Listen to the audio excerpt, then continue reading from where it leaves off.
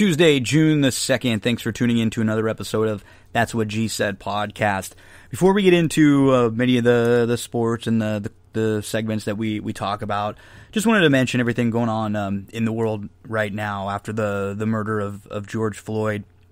We have protests all over. Hopefully everybody stays safe. I completely understand the protests. As a pretty privileged white guy growing up, I think I can do more by listening at a time like this than actually speaking anything out, because I think sometimes it comes off a little disingenuous or maybe kind of tone deaf. If I'm up here kind of preaching or saying anything, all I know is what's happening in the world is not right, and I need to listen to make sure that me and our future generations are doing a much better job than we've done so far. So very sad with everything going on in the world, but I think there's really only one side to be, and it's obviously the side against racism and everything happening. So so unfortunate to see all of that, and hopefully we can continue to move forward. It's just been an unbelievable and a horrible 2020 so far, and it's never easy to move on from a super serious topic into talking about sports news and horse racing and other stuff here. But I think what my job is in a time like this is someone who can try to continue to entertain and continue to inform you and maybe give you a little bit of escape from some of the things going on out there, not to forget, but just to be able to kind of have some semblance of normalcy in a time where there are just a lot of unfortunate things going on in the world. So I'm going to listen to what people are saying out there, and I'm going to do my best to just continue to be a better person each and every day. Okay, this episode of That's What G Said, we are going to talk some NFL news, some baseball news, some Belmont Park. It is opening day on Wednesday at Belmont Park, June the 3rd. So David Aragona, the man who makes the morning line at Belmont Park and at the New York racing tracks, is going to join us. We talk about, I think, 4 races from the Wednesday card. We talk about 3 more races from the Thursday card, the really good races we dive into. Sean Alvarez joins me to handicap the Churchill Thursday card. And then we're going to give you a recap of Billions. So you get some Belmont, you get some Churchill, you get a good TV show recap, and some NFL news and some baseball news. We are going to bounce all around on this episode of That's What G Said podcast. If you've been following along, we are currently doing the Best Football Movies podcast. We had a bracket that started with 64 of the best football movies out there, and we are now down to the Elite 8. If you want to play along, this is all just fun. I put up all the polls on my Twitter, so if you can follow me, head on over. It's me, Gino B. Let's get some of the plugs out there right now, too, if you can. Hey, if you're listening to this, go to YouTube and just click subscribe for me, and that way every time we do an episode, it'll automatically get sent to you, even if you're not going to listen all the time or to everyone. It'll just send them to you, and that way you can pick and choose where you want. I'm trying to get those subscriber numbers built up on YouTube. If you can subscribe on iTunes, Apple Podcasts, Google Podcasts, TuneIn, Spreaker, we are all over the place. Those nice 5-star ratings and reviews, those really help us quite a bit, as we always want to be able to continue to do more and more content for you. So if we're able to get more subscribers, more clicks, more listens, that just means we're able to get an extra sponsor or two and continue to do more content, always free for you listening. And we can continue to pump out stuff like the Best Football Movies bracket, where in the Elite 8, the number 1 seed, we really didn't seed them like 1 through 64.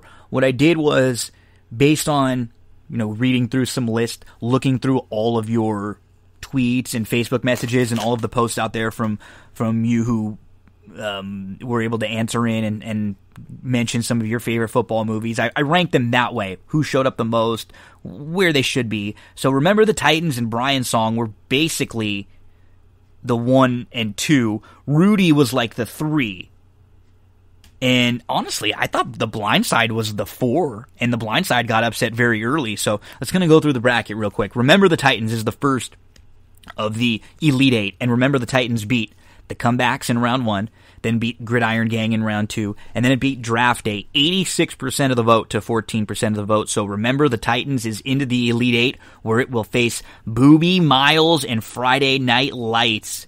And Friday Night Lights, let's take a look at Friday Night Lights' journey. It defeated Father Was a Fullback, then it defeated the original Longest Yard, and then it got by We Are Marshall in a really tight 53% to 47%. Friday Night Lights is on to the Elite Eight, where it faces what, in my opinion, was the number 1 overall seed in the tournament. Remember, the Titans. So we'll go through the bracket, and then on the next episode, we're going to actually break down the movies a little bit more. I'll kind of, get into each of the movies. We'll sell you on why we like them, why we don't like them, why they should move on.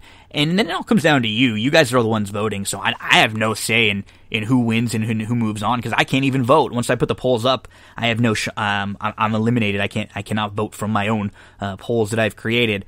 So remember, the Titans, Friday Night Lights, those are the first 2 that are in. Varsity Blues, number 3. That's the third of the Elite Eight. Varsity Blues defeated 23 Blast, and then it defeated 2 for the Money, and then 61% of the vote to 39% of the vote. Varsity Blues got by The Replacements, which was one of my personal favorites, The Replacements. But Varsity Blues, which I watched last night, damn good movie. Looking forward to talking a little bit more about that movie in depth on the next episode. In that quarterfinal, it'll be Varsity Blues versus Necessary Roughness. Necessary Roughness, in my opinion, had the toughest road to get to this Elite Eight. And Necessary Roughness beat Triumph of the Heart, then upset the Blind Side, and then defeated the Program, 54% of the vote to 46% of the vote. Fumble freaking Rooski, Necessary Roughness in the Elite Eight. So on the other side of the bracket, Brian Song has really crushed. Brian Song went by Woodlawn easily, then defeated the new version of the Longest Yard, and then crushed everybody's All-American, 92% to 8%. Brian Song is on to the Elite Eight. Jerry Maguire will lock up with Brian Song. On the road to getting to the Elite Eight, Jerry Maguire defeated Newt Rockney, All-American, then the Freshman, and then defeated Little Giants, 74% of the vote to 26% of the vote. Jerry Maguire is on. Another one who's sort of been an upset, the Waterboy into the Elite Eight.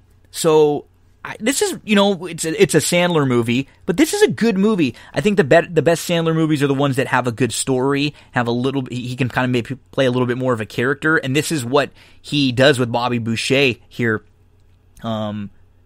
The Waterboy defeats All Things Fall Apart, then defeats The Express, and then 73% of the vote to 27%. It upsets North Dallas 40, who I thought was going to be, a movie that would have at least made it into the Elite Eight, but the Waterboy in there, and the Waterboy will face the final member of the Elite Eight, and that's Rudy.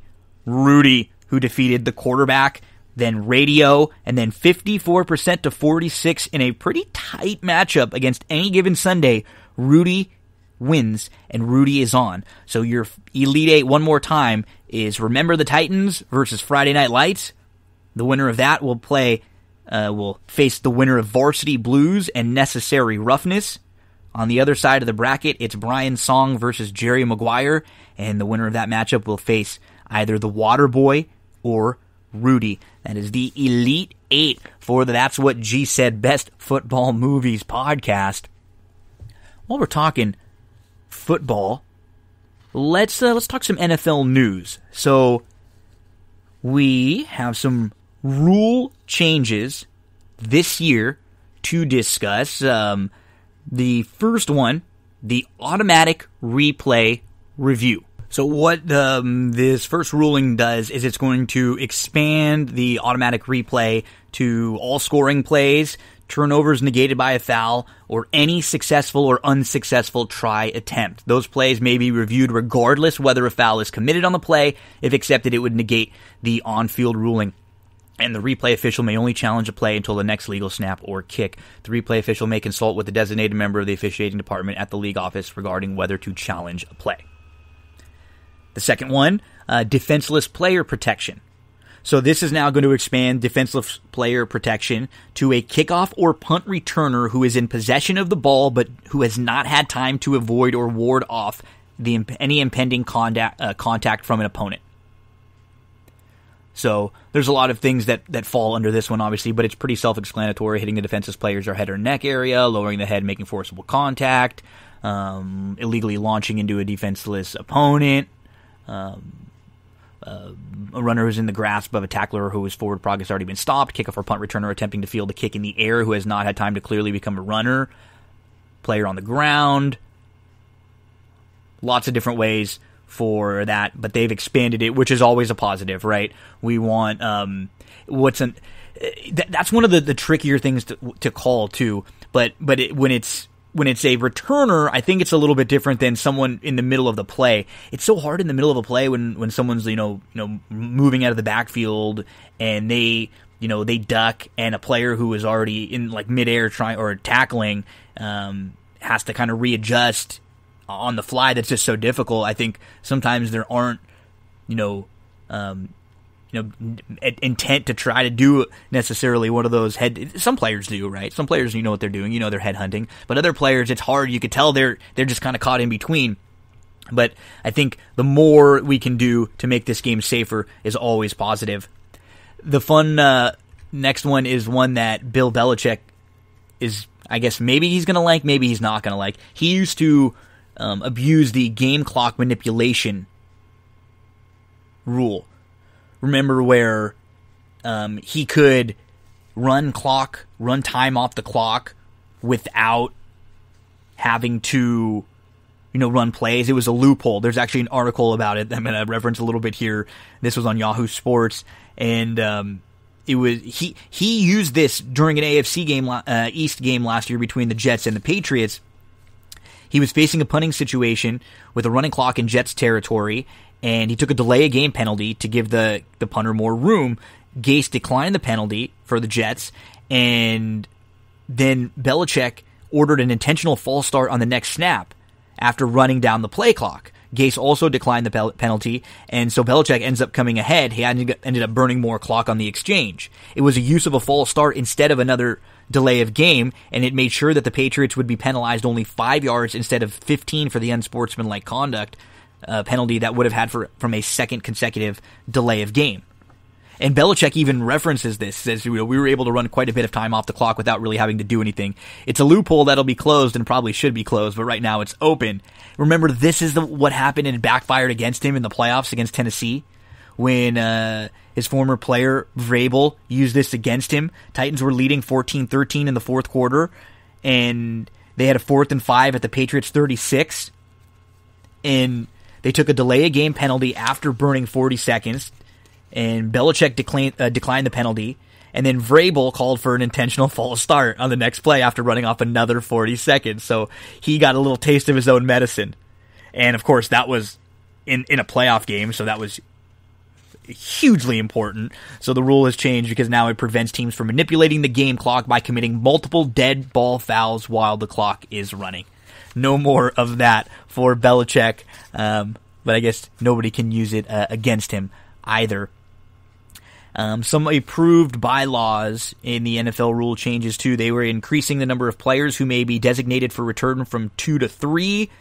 That's going to incorporate interpretations that are applicable to bye weeks during the regular season and postseason. So what that means is a player placed on IR is not eligible to return until 8 games, not 8 weeks anymore, have elapsed since being placed on IR. So, some rule changes in the NFL. How about some NFL news? We got some really good early feedback from a lot of the Browns players and their staff about their new coach, Kevin Stefanski. And what's funny is, I don't know if that's always been the case immediately with some of the Browns hires or some of the Browns, draft picks. Stefanski, the new head coach, wasn't able, get it out, right? He was not able to even move to Cleveland from Minnesota until, pretty recently. His OC in DC, the offensive coordinator, defensive coordinator, they have not moved from their previous spots in San Francisco, Cincinnati. And everyone that talks about Kevin mentions a few things.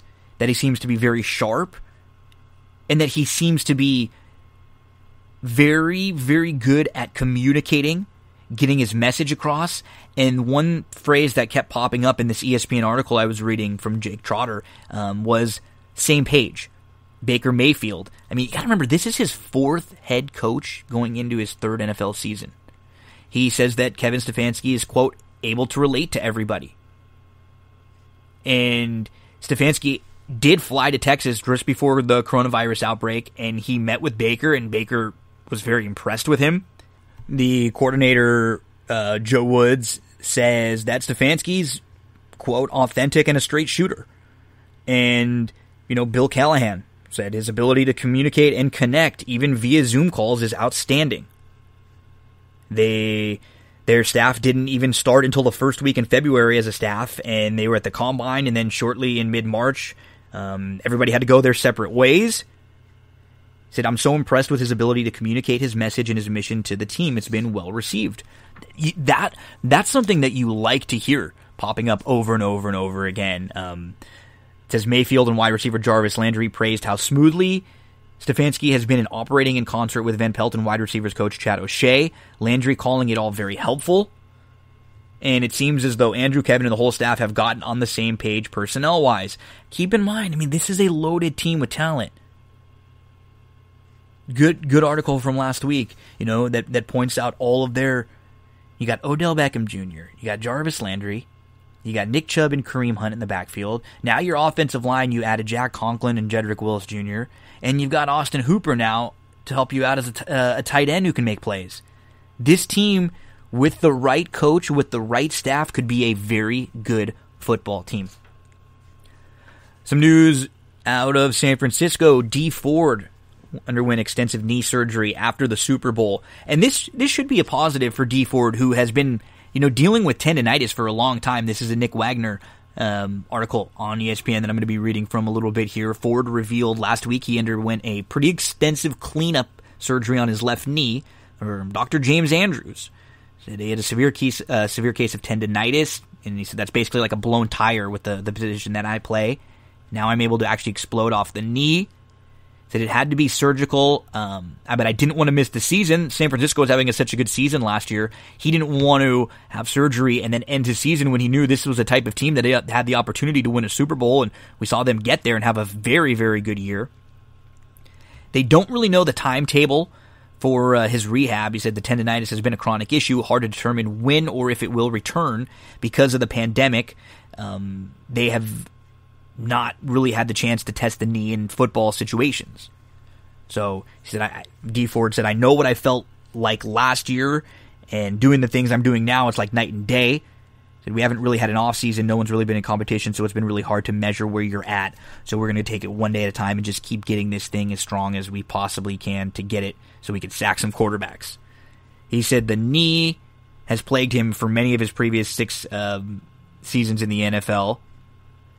But unfortunately, that's the thing with him. He was still so good when he was on the field. He just wasn't able to stay on the field all the time, and that's what hopefully the surgery will be able to do, not have to have him go on and off as much as he did.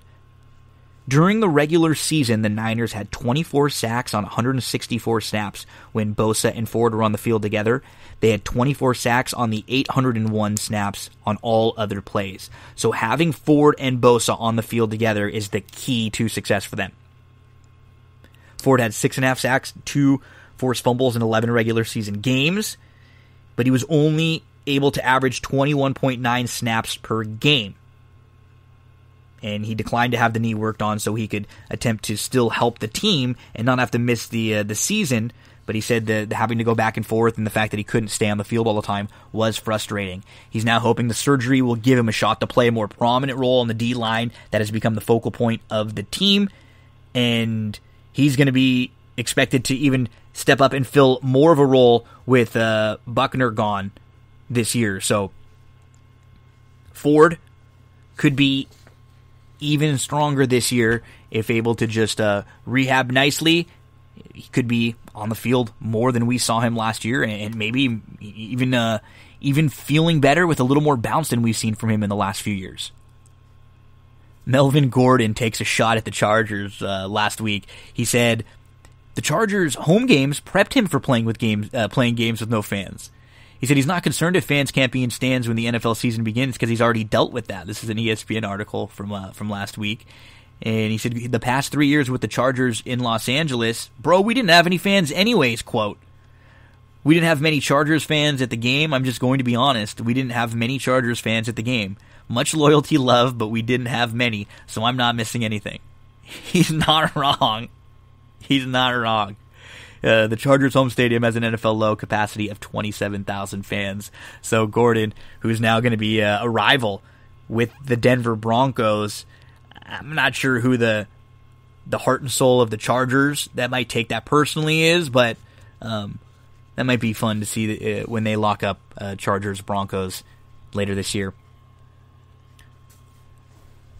So we have had another rule change in pass interference. Replay is gone. I mean, this rule was awful last year. This is an article I'm reading through from Kevin Seifert, who said the rule failed so miserably, in the words of the league executive vice president Troy Vincent, that it won't even as much appear on the agenda for the owners' conference call to vote on rule proposals. So what ends up happening is it's really hard for subjective calls to be reviewed because it puts somebody in a weird spot, and they've got to figure out a better way of doing this. Owners have put in place a preseason experiment to test their next idea. Expanded communication between existing replay assistant in the press box and the referee on the field, with a much more limited menu of calls available for consultation. Barring a reversal born of the same impatience that fueled the 2019 pass interference review failure, a true sky judge won't even be considered for the regular season until 2021. That's what's going to make things difficult. Is in the NFL, we need to have a system of some checks and balances, and if it's not going to be via the coaches, it has to be via one maybe ref or official who's overseeing everything and has to just say that's a terrible call. We have to overturn this. That has to be changed. There's too many games that get ended or that get drastically changed on one play or the next. That's just a bad call. We've seen it over the last... It's been forever in sports, but it's become worse over the last 5 years because now we have better technology than we've ever had. We're able to see things that we've never seen. We're able to use cameras in spots all over the field, all above the field, below the field, to where there should not be mistakes that were made 10, 15, 20 years ago. And unfortunately, it becomes an ego thing now. When it's a subjective calls, referees make calls, they don't want to be overturned, they don't want to overturn their buddy, they don't want to look stupid, and so they don't end up doing it. And that needs to change because we need to have the integrity of the game and the results of this game not being drastically changed by dumb, idiotic penalty calls. This is getting back to that article. It says, so there's going to be at least 2 seasons without an effective response to the problems that were revealed by the missed pass interference foul in the 2019 NFC Championship game. The state of NFL officiating requires a safety net just to give it a chance to be consistently good. And we got to be honest, it's hard, right? We're at home watching things on an HD camera. Sitting there, we're able to pause and rewind over and over. So when officials and referees make mistakes in live time, I can get that. I cannot get making a mistake and then not correcting it after watching it on video replay. That just doesn't sit with me. That doesn't sit with people who, if you're a player, winning and losing, or a coach winning and losing a game or two, or bonuses, extra yards, penalty calls, things like that, that affects your contract and your money down the line. That affects your livelihood. So that to me is the most important. And then think about it from like a grand sense, right? All the customers out there who are watching, who are either betting or who are playing fantasy football, or even fans who are invested. It's so frustrating when you feel wrong, when you are looking at things and going, this was wrong. This was a bad call. I'm losing because of a bad call. Because when we're gambling and when we're playing fantasy and stuff, we're probably going to lose a lot more than we win anyways. It's not fun to feel like you're getting screwed. And that's what's been happening in the NFL a lot, way too much over the last few years. Let's Some quote says, an eighth official upstairs is going to allow this game to flow. He's going to buzz that buzzer when he feels a certain level of mistake has been made. But there's no reason to think that a sky judge would work any better than a replay review of pass interference. In kneecapping and ultimately sabotaging last season's rule, the league proved unwilling or unable to do the work of defining what a certain level of mistake is, right? Yeah, that's the problem too. They just didn't want to go deeper into it. They didn't want to break it down a little bit more. The league entered 2019 league meetings with sharply divided on what, if any, response was required to the championship game missed the year before. The committee had long resisted reviewing subjective decisions, so they didn't want to review subjective decisions forever because they don't want to be proven wrong. And so it was like, we didn't want this rule to begin with, so we're just going to sabotage this rule from the beginning. The Canadian Football League actually has picked up this rule, and it's taken them a few years to get it kind of figured out. Commissioner Roger Goodell pushed through the experimental one-year rule. There were plenty of doubters, most notably Competition Committee Chairman Rich McKay. He said, I'm not sure that when we set it up, we didn't know that the result could go this way, because reviewing subjected fouls is going to create disagreement in my mind. The key to success was establishing a reasonable standard for the level of contact required to add a foul in review or take a flag off the field. And, I mean, the NFL ended up putting that job in the hands of Senior Vice President officiating Al Riveron, whose authority extended to making the final call on every replay review from the league's New York command center. And it started right away. Right? I'm continuing through this ESPN article from Kevin Seifert, who he talked about, week 2. He failed to add a flag to an obvious miss in a Monday Night Football game between the Eagles and the Packers. Most of the season, Riveron appeared to be using an impossible high standard for overturn. After speaking with 2 knowledgeable officiating sources, independently identified about 50 pass interference calls that Riveron judged incorrectly or on any reasonable scale of review. The NFL reviewed 101 pass interference calls or non-calls, and they overturned 24. Some of the executives from the CFL, the Canadian Football League, said it took them about 3 years before they found a comfortable standard for reviewing pass interference. NFL could not be that patient. The theory behind what the league voted on certainly had a chance to be successful, but honestly, it wasn't ready. They weren't ready in New York to handle it. And it sounds critical, but that's just a fact. Consistency and the ability to take in the calls, at least come up with a fairly level basis of what we're going to interpret that call on. This is good. This is a good article too. I mean, it says a classic case of preferring the appearance of a solution rather than doing the hard work of building one that would work. Doubling down on a sky judge too soon would risk a repeat of that disaster from last year, where we all felt like nasty, right? We all felt like we were watching something that was bigger than what was actually happening on the field, and it was like a bunch of guys dealing with ego stuff.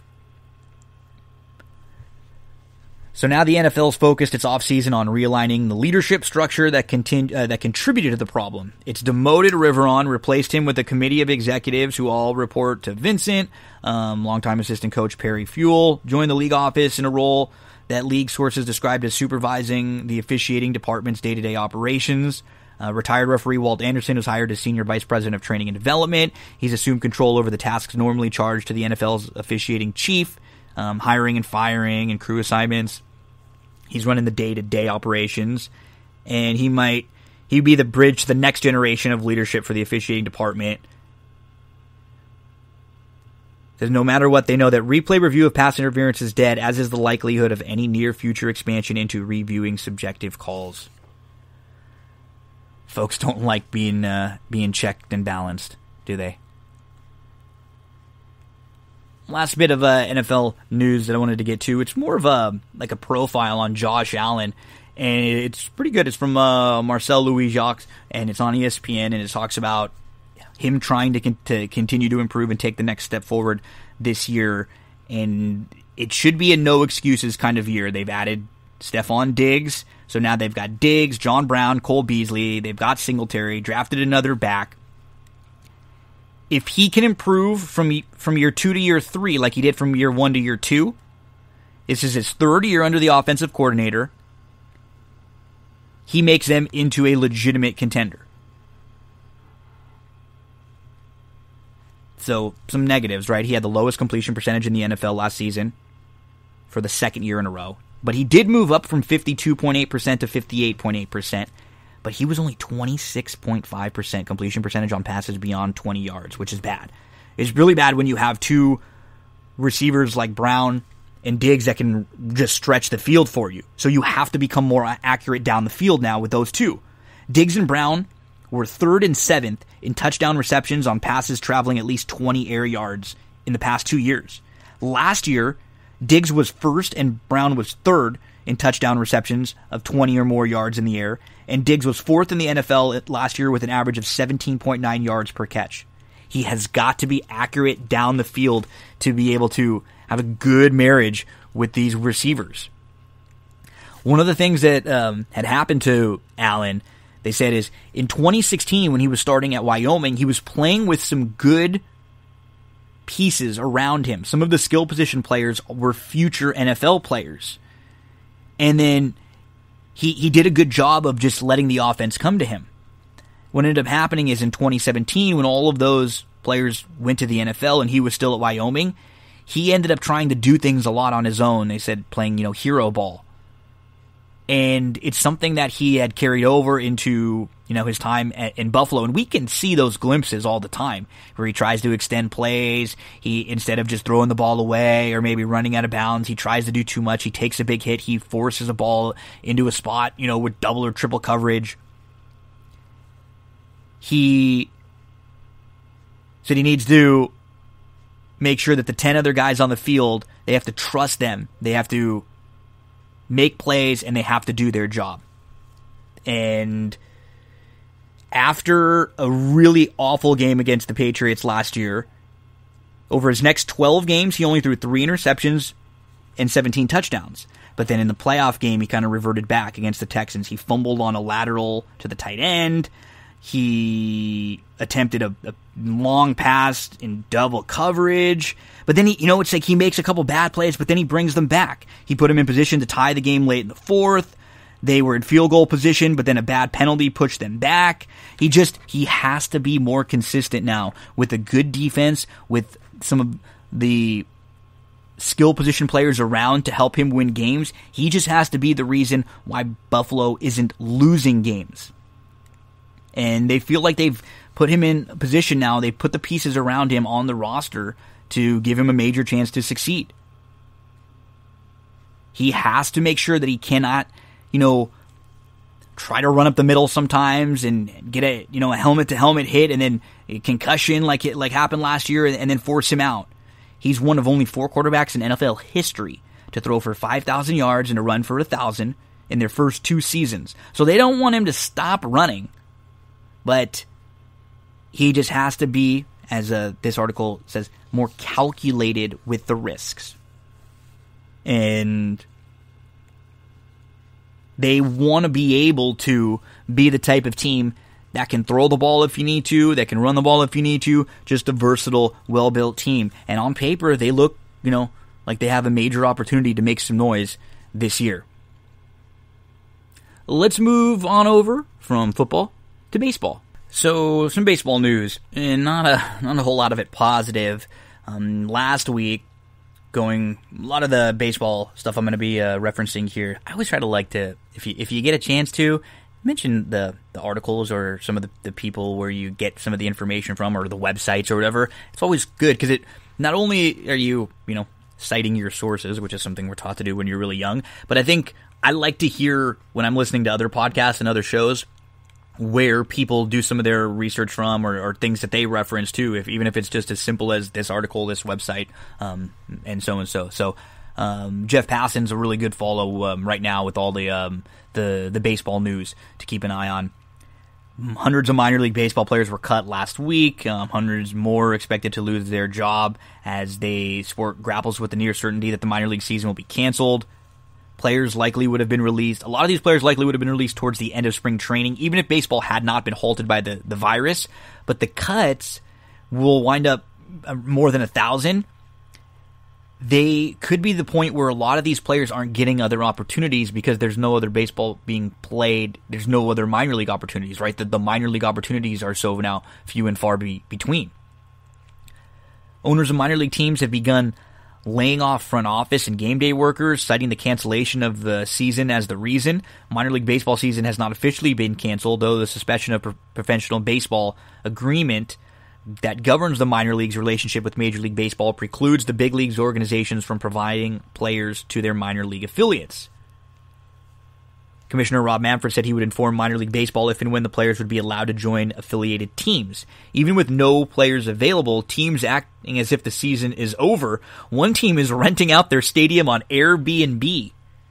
And minor league baseball president Pat O'Connor has yet to speak publicly and acknowledge the foregone conclusion for 2020. For more than a year, baseball has planned to contract about a quarter of the minor league teams before 2021. They wanted a drastically shorter amateur draft, which they've got now. It's only 5 rounds this year instead of the typical 40. There's going to be delay in international free agent signings till as late as January 15th. There are going to be really small, thin minor league systems. The further pay cuts are related to the elimination of affiliates and leagues in 2020. They could be expected in the future, so even more cuts and more pay cuts. Some veteran players released could compete for jobs on the 20-man taxi squad that every major league team will field if a season begins. But the younger players cut, they might have more difficulty finding jobs and opportunities because they're not going to be able to necessarily produce at the big league level right now. They need to find spots where they can grow. Teams have agreed to pay minor leaguers $400 a week in April and May to cover wages lost because of canceled games. We've seen some players like David Price step out and help give a little more to a lot of the minor leaguers in some of the systems, but I mean, this is not good. The Oakland A's told their minor league players they would no longer receive the stipend starting in June. It's just kind of like on a team-by-team case on who's been able to continue to help provide. Like the White Sox, they're providing stipends to 25 minor league players recently released. Phillies, Dodgers, Mets, White Sox, Tampa, Rangers, Orioles are going to do so through June. It's unfortunate. And then, what does this mean for minor league baseball and for baseball going forward? I mean, there's no chance there's going to be minor league baseball this season. And so, what do the players do? This is, Brad Doolittle and Jesse Rogers who kind of go back and forth on ESPN, and they talk about how some of them will be, able to play in the spring facilities. Others might be part of the extra group of players who are around the big league team, but not on the initial roster. It's just not going to be a season like they've ever had. The top prospects, are they going to be pushed in this kind of a weird season? Probably not. And if you're like a low tier player, you're probably going to be let go. It says top prospects could get some work in some part of the Arizona Fall League. They could also get in work at MLB Spring Training. Some will be needed for expanded rosters and the proposed taxi squads. But it's basically a lost year for players in the age range during which they are most apt to improve. It's unfortunately like a wasted year and a big developmental year, and what should be a big developmental year for many of these players. Minor league players literally have no voice in any of these talks, and some teams have done a better job than others. It looks worse now. Maybe guys cut in March than if there were regular baseball where after spring training a ton of these guys would have gotten cut anyways because they can't find jobs. So Rogers is mentioning that it really is as bad as it sounds. This is taking things to a different level of not able to go out on your own. You're just not even getting the opportunities. This only seems to be the first wave of more major cuts that are going to be coming out. And the negotiations between Major League Baseball and the minor leagues have basically been non-existent. I mean, baseball right now is dealing with if the majors are going to get back they're not, like, I'm sure they're not even dealing at all with this minor league situation. Major League Baseball has wanted minor league baseball to be an affiliated system with 120 teams. We'll see what ends up happening, because we had an awful proposal last week from the owners to the players on what they thought this season would look like. And the players kind of laughed it off. And so getting through that, I mean, baseball's always had a tough time of, labor discussions, disagreements, back and forth. They just suggested, that instead of playing a prorated salary like they had agreed on, they were going to cut the best players in baseball, the highest paid players the most.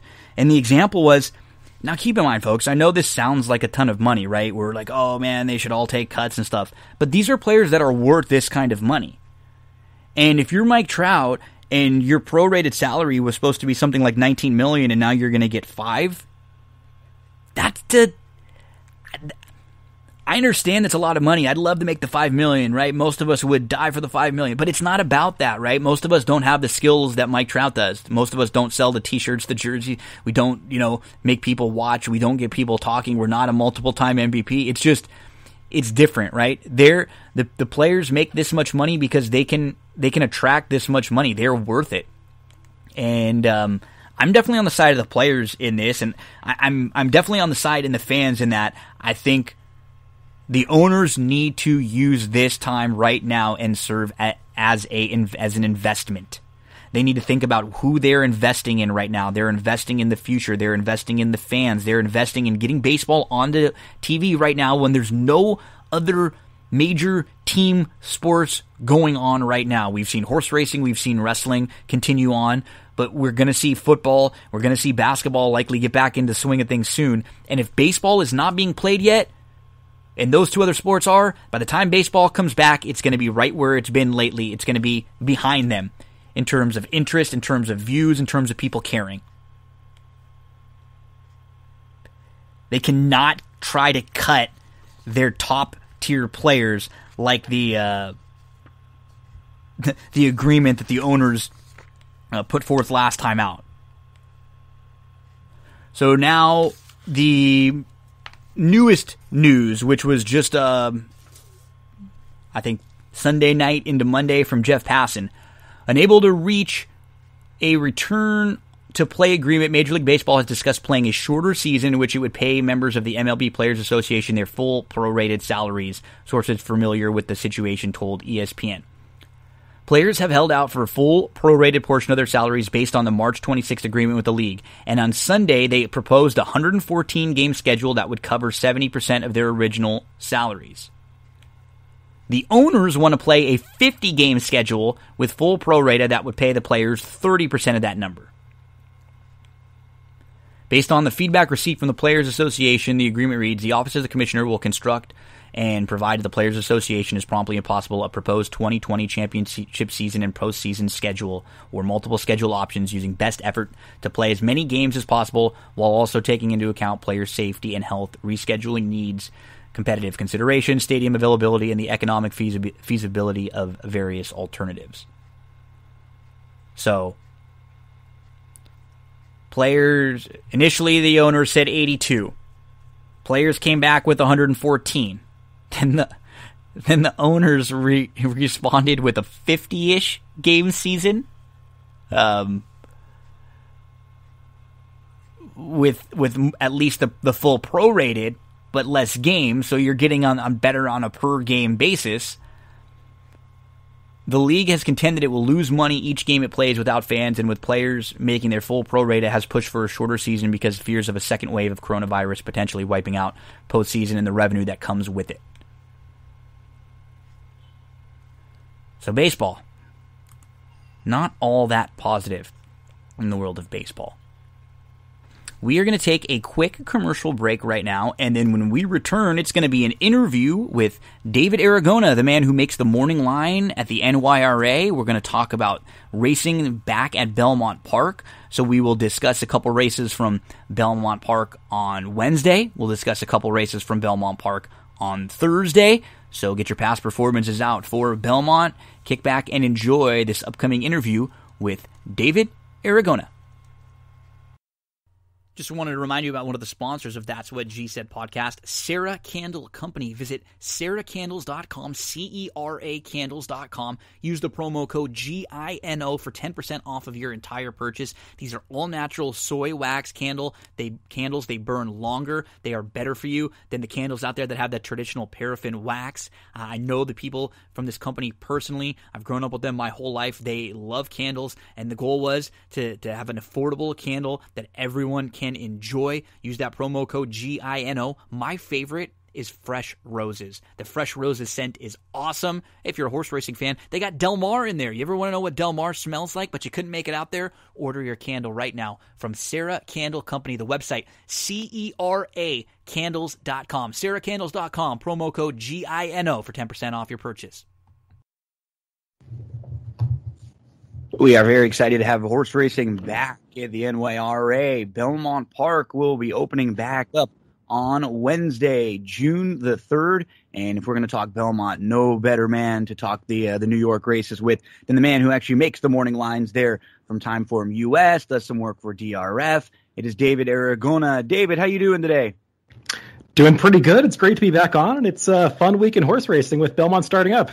Yeah, it's been great over the last 3 weeks to a month. We've seen a lot of these big tracks, kind of like dominoes, start to fall again and get up and running with Churchill and then with Santa Anita, and now we're back over to Belmont Park.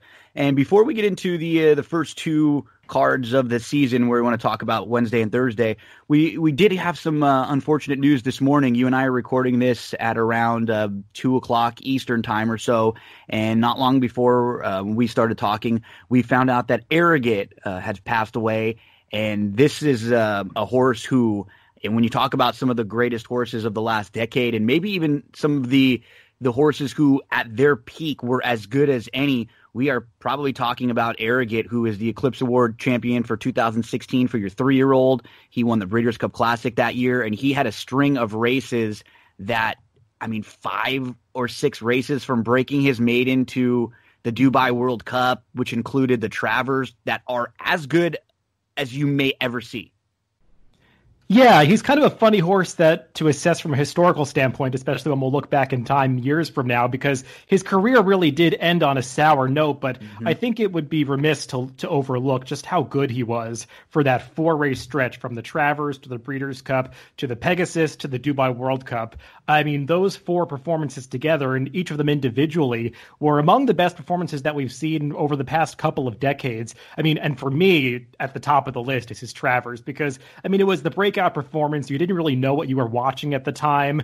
Obviously, he just smashed the track record that day. He set what seemed like a legitimate pace and somehow was able to run his final quarter mile in something like 23.7 seconds, which is just mind-blowing at the end of a mile and a quarter race.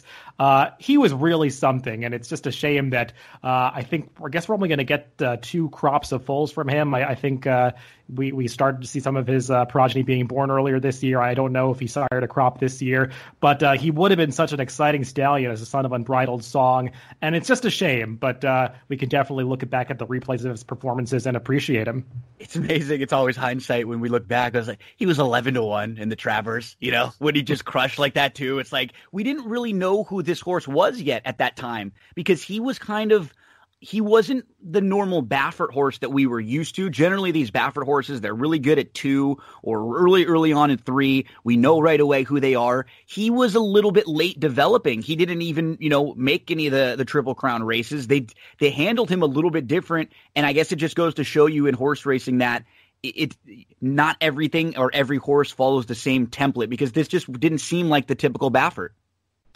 Yeah, he's like the quintessential example of a horse that wasn't running as fast as he needed to win these, or was running just as fast as he needed to win his early races. Because, I mean, he had earned some pretty impressive speed figures coming into that Travers, but not like I think it was a 120 buyer that he got for that race. And Baffert, in hindsight, has said that, I mean, he knew what he had, but a lot of people apparently didn't know. I mean, he had been visually impressive in his races out in California, but I think nobody knew what was coming that day. And it's just pretty cool that he got to hold that form for even a few races, because we just don't see that many horses posting the kind of speed figures that he did for that 4-race stretch.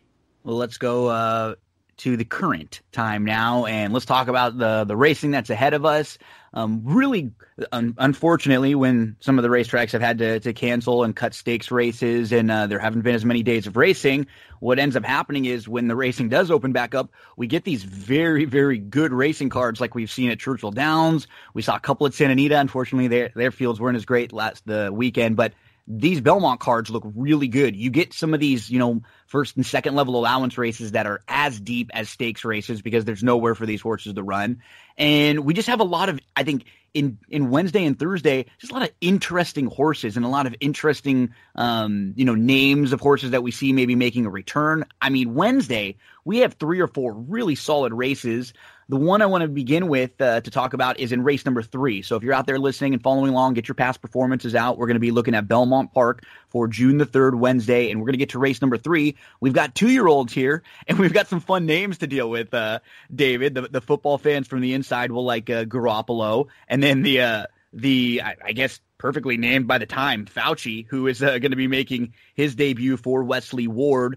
And, when we look at Wesley Ward and how he's done this year in particular with 2-year-olds, it's been some mixed success. He's only won with a couple. I say with 3. That's probably more 2-year-olds than most people win with in a full year. But the problem with the Wesley Ward runners that we see is that they're always going to take so much money. I think he's had 12 or 13 runs so far and of 2-year-olds this year, and the biggest price of any of them has been 7-2. So if they're not winning, they're burning a lot of money. I guess we have to start with Fauci in this race in here. Does he have to win this? Yeah, I mean, the depleted racing calendar has messed up a lot of trainers' schedules, and that's certainly the case with Wesley Ward because he typically cleans up at that Keeneland meet, and they just didn't hold the Keeneland meet this year. And I've listened to a few interviews with Wesley Ward, and he was saying that he kind of shipped some horses back down to Florida that he had taken away. Same thing with Churchill, and they're not his first string of 2-year-olds. He hasn't started them yet. He said this is kind of a later developing group than what he usually sends to Royal Ascot. He's hoping to still send a few. And the name that he keeps mentioning as the horse that he's really looking to send to Royal Ascot is this horse, Fauci, even though he hasn't started yet. He's been pretty clear about saying this is the 2-year-old he's looking forward to the most. I'm sure part of that has to do with the name because it's a horse that's easy to root for in that sense. But apparently he's worked really well. I think that 47 Bullet that you see 2-back, that was in company with a horse named Gypsy King, who I think was second recently in a maiden race at Churchill Downs, yeah. But apparently Fauci's been out working a lot of those horses. It's interesting. He's got this gigantic turf pedigree on the bottom side of his pedigree. Right? Yeah. Yeah, very. The Dam's a Half to X Celebration, who used to battle with Frankel, as well as Lancaster Bomber, who was a good horse for Aidan O'Brien. So if he eventually gets to Royal Ascot or one of these European meets in the future, I guess he would like that kind of going. But, I mean, the word is out, so he's going to take a lot of money. I don't know if he's the kind of horse I'd take a shot against because I don't know if there are really stories on the others. But obviously the Kelly Breen horse, Garoppolo, and Prisoner for Todd Pletcher, they'd be the 2 others in there. Yeah, it looks like the 2 inside horses. I mean, Cassie, we know, has some sets. It's interesting to see, we just talked about Arrogate a little bit. One of his big successes was in beating Exaggerator, and I think we're going to believe this is Exaggerator's first 2-year-old runner in the number 5 Indoctrinate here. So it's kind of difficult when we're handicapping a race like this with a horse like Indoctrinate, who's coming out of a sire that's going to have their first runner and a dam that's going to have their first foal. So from a just pure pedigree perspective, we really don't know a whole lot about like the direct pedigree for this one. Yeah, it's always cool to see these first crop sires get going because you just saw them on the racetrack, it feels like, not that long ago. Makes you feel old, doesn't it? It does. I mean, it happens a lot now. It's going to be interesting to see. Exaggerator's a son of Curlin, so he certainly has the pedigree to be a nice sire.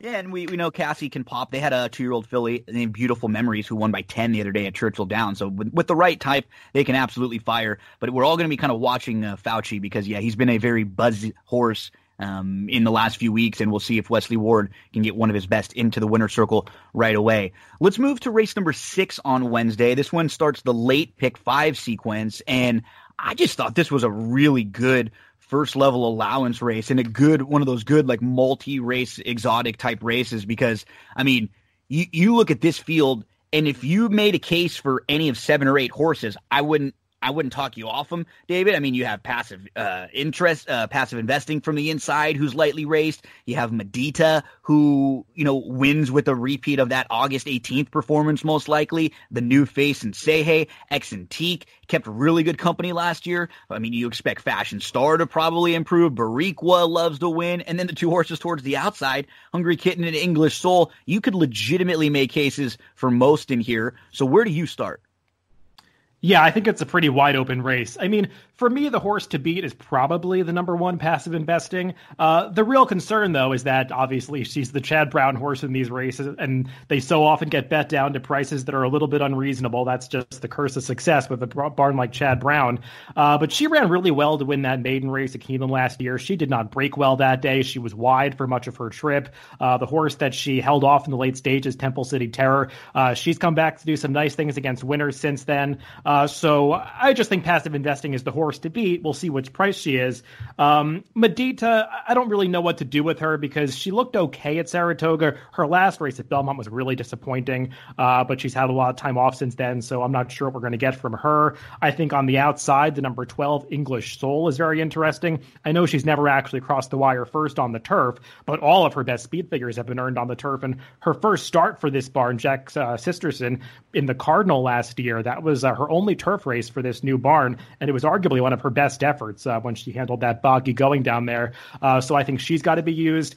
Though I think this is a race where you want to look for some value. So the horse that I put on top is the number 5, Xanthique. I know she's got to get a little bit faster to beat this field, but I liked her performance last summer in the Risk Averse, where she got beaten by a couple of talented runners in Catch a Bit and Dolica. And then since then, she just missed hitting the board in a couple of races, but she was hampered by a slow pace 2 back at Belmont. And then last time at Keeneland, I think that allowance race has turned out to be a bit stronger than it seemed at the time, because obviously Zofel has come back to win stakes since then. Zuzana, who was 3rd, she came back and won a stakes later in the year, I think at Del Mar. So that was a strong field, and just seems like Xanthique might set a good stalking trip in this race. Yeah, and what we're going to see over the first couple days of the racing in particular, we see a lot of these import horses come in who are going to be making their first start in the U.S. That's going to be the case with Say Hey, who he might be a little. She might be a little sneaky in here. You go back and look at her last race. She was kind of in between, in a lot of traffic. I don't think she really got a shot to really stretch her legs.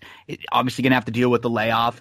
I just think this is kind of it might be a good spot to kind of jump into for a new face like Say Hey for top-notch connection. So yeah, just a really good race. And then even just to mention Bariqua, a horse who loves to win. If a lot of these come up a bit short and maybe they're looking for a race down the line or they've got bigger plans for the rest of the year, Bariqua could be a kind of horse who might be able to just win this race and maybe not have the most upside as everybody else, but be kind of in the now form. So I thought a really fun race to start that late pick 5 sequence in race number 6 on Belmont's opening day card. We then move to race number 8 at Belmont, which is a second level allowance. And David, I think if you're someone who is on social media a lot for like horse racing Twitter and stuff like that, which I know you and I both are, you've probably had a discussion about Hidden Scroll one time or the next. This seems to be one of the more polarizing horses out there because there's no doubting that he has tons of talent, but he doesn't really seem like the horse who likes to fight. He's had some kind of weird races where he's gone a little too fast. It seems like they were trying to figure out what to do with him, and now he's going to show up making his first start on the grass. What do you do with Hidden Scroll? Yeah, he's really the key to this race. I think you have to have an opinion about him to play this race. So I was a big fan of Hidden Scroll right from the start. I mean, I'm a big believer in speed figures, and he ran legitimately fast in that debut. That's still one of the more impressive debuts that I've seen, especially for a horse going a route distance. But Hidden Scroll as the dirt superstar just hasn't really panned out the way that a lot of us had hoped. But I was one of those people that even from the start, while I held out a lot of hope that he'd be a horse that might make it to the Kentucky Derby and maybe do well as a dirt miler later on. I was kind of concerned that maybe dirt might not be the preferred surface for him, because you got to keep in mind, he won that debut over a sloppy, freshly sealed racetrack. That's the kind of surface that can sometimes favor horses with turf inclinations. Mm-hmm. And when you look at his pedigree, there really are a lot of grass influences in there. I mean, obviously Hardspun is a decent grass sire. His dam Sheba Queen, she didn't do a whole lot of racing, but she's out of a dam named Etoile Montante, who won a Group 1 turf race in France. She was also a Grade 2 winner in this country. And the dam, Sheba Queen, she's a half-sister to Star Former, who was a good runner for, I believe, Belmont a few years ago, winning multiple graded stakes on the turf. And just when you watch Hidden Scroll run, he's got this big, lopey stride, seems like a turf horse to me. So I've always been interested to see when they would try him on the turf. If he didn't, I mean, it's something they probably never would have tried if he actually did pan out on the dirt. But I'm pretty interested in him in this race. And while I get that he's probably going to get bet down and not be a great price, I'm going to give him one more chance. I'm a fan of this horse, and I think this is the right surface for him. So we'll see what he does here. There are some others in this race, though, that make it a pretty tough assignment. The one horse that I think is going to take a lot of money that I'm not a big fan of is the 10 value proposition. He's the Chad Brown horse, so he's going to take plenty of money in this race. And for me, he just has to get a lot faster to beat this field. And he showed some tendencies last year that I don't like to see, especially for a Chad Brown horse. Typically, Chad Brown's runners are so well schooled that they're very professional right from the start. Value proposition in both of his victories has been very green. He's shown this tendency to lug in very badly in his races. That debut that seemed so visually impressive at the time, that's come back to be a pretty weak race in retrospect. And even last time when he won by a nose, he was much the best that day, but he almost got himself beat because of his own antics. So I'm a bit concerned that maybe he hasn't gotten over that now, even as a 4-year-old. So I'd use some others like Arthur Kitt. I think his return at Gulfstream was pretty good. Even the number 12 Cross Border, he's in really great form right now, so I wouldn't ignore him either. Yeah, I'm glad you mentioned Arthur Kitt. He feels like a horse who's coming into this race really nicely. You look at his, he got the nice prep out of the way last time out. He was a little slow. He was immediately in tight. I think he got a lot out of that race. He went from inside, outside. He was a little wide. And then he gave up a ton of ground. He kept trying, and then Temple was able to kind of sneak through on the rail. So it was like a winning type effort. I always like it when horses have wide trips and they get beat by a horse who sneaks through on the rail, because it's almost like they can't see him. There's nothing they can really do about that one. Arthur Kitt to me is a must use, but I think you're 100% right. This all comes down to how you are viewing Hidden Scroll first time on the turf. And I'm with you. This feels like an opportunity to give him another shot. I would prefer using him than the other Chad Brown. So I think we see this race pretty similarly. Just kind of one overall handicapping question for you. We know that Jason Service and Jorge Navarro now are under investigation for a lot of things that have happened. People out there that are listening to us, I'm sure, know the stories. What do we do with horses now that are exiting their barns and that are going into other barns? Do you take that into account at all as maybe horses who have, I don't know, had to deal with something? Do you take a wait and see approach, or is that not even something that comes into your mind when you're handicapping? I mean, I think you do have to be a little bit cautious, because we've seen plenty of horses that have really improved for those two barns over whether it's off the claim or off a trainer switch. And Hey Dakota definitely ran his best races ever for Jason Service. But I mean, I think we have to keep in mind, Hey Dakota also ran some nice races for Eddie Keneally and some prior trainers. He just wasn't quite as consistent as he got for Jason Service and didn't quite attain that level. I mean, it would be a convenient story if every horse that was in the Jason Service and Jorge Navarro barn just couldn't run anymore after being in those stables. But that's not really what we've seen. Some of them come back and run just fine. So I don't want to just dismiss a horse because they were in that stable, but I do think you have to be a little bit cautious. I think you hit the nail on the head. You got to take it individually on a horse by horse cases, right? You have to. I think some of them, if they really moved up and improved and they never showed that kind of form before, then maybe you kind of make a mental note of that. But as with a horse like Hey Dakota, when they had ability before, they just weren't quite showing it each and every race, then there's still something there. So I agree with you. I think we have to be treating them on individual cases as we move to a really strong renewal of the Beaugay, the Grade 3, which is going to be the feature on Belmont's opening day. It's going to go as race number 9. I mean, you got the 3 inside horses that are all millionaires. You have Call Me Love, who comes in and is a multiple group stakes winner who has never finished outside of the top 3. You have Zenobia, who's a Group 3 winner. I mean, this is a really stacked short field. Rushing Fall has been one of the better mares now Philly's now a mare when she's been on her A game over the last couple years. You've got one of the better New York breds, and you've got a now mare who was second in the Breeders' Cup Mile and has beaten the boys a few times. So just a salty little group here. Yeah, I mean, as strong as the field is, I really do think it's mostly about those two horses that you finished with, Rushing Fall and Got Stormy. I mean, they're the two class horses in this race. They've got grade 1 form, and this is a grade 3 event. And it should be a match race between those two. Mm-hmm. I get the sense that most people are giving the edge to Rushing Fall. And I can understand that because she's just been a win machine. I know that her 2019 campaign ended with a couple of losses, and people might give her excuses for those races. But I think these two are very close in terms of ability. We'll see if the mile on the 16th maybe is not ideal for one of them. I know a lot of people think Got Stormy is just a pure miler, but Got Stormy, when she's at her best, she's arguably better than Rushing Fall. I mean, I don't think anybody was going to beat Got Stormy in that 4-star Dave last year. So we'll just see if she can get back to that form. She has been a horse that's taken a little bit while to race into form in the past. So maybe we haven't yet seen her best so far in 2020. I'm hoping they both show up because I think if they both come with their A efforts, it's going to be a real horse race. Yeah, and so like from a pace perspective, that would interest me in this race. Rushing Fall's probably faster than Got Stormy, but Got Stormy can use a little bit of speed if they want. So you think it's probably Rushing Fall getting out there and Got Stormy maybe sitting behind and trying to chase all the way around? Yeah, I've seen some people saying that Rushing Fall is the one that's going to fall into the perfect trip in this race. I kind of feel like Got Stormy is the one that's going to fall into the perfect trip because you've got Zenobia on the outside who, while she might not have run as fast as Rushing Fall in some prior races, she can just be a runoff, like uncontrollable type of horse. And that's got to be why you're in this race, right? Like if you're in this race, you got to be thinking, let's get in front of a couple of these really nice horses. Like I don't think the connections to Zenobia can think we're going to sit and maybe pass Rushing Fall or Got Stormy. Try to steal it, you know? No, they're going to do what's been successful in the past, and that's just kind of letting her run off in the early going. So I think that puts Rushing Fall in the more difficult position because she's got to make the first move after that horse, depending on how quickly she goes up front. And I just kind of see Got Stormy sitting in the pocket, sitting a perfect trip.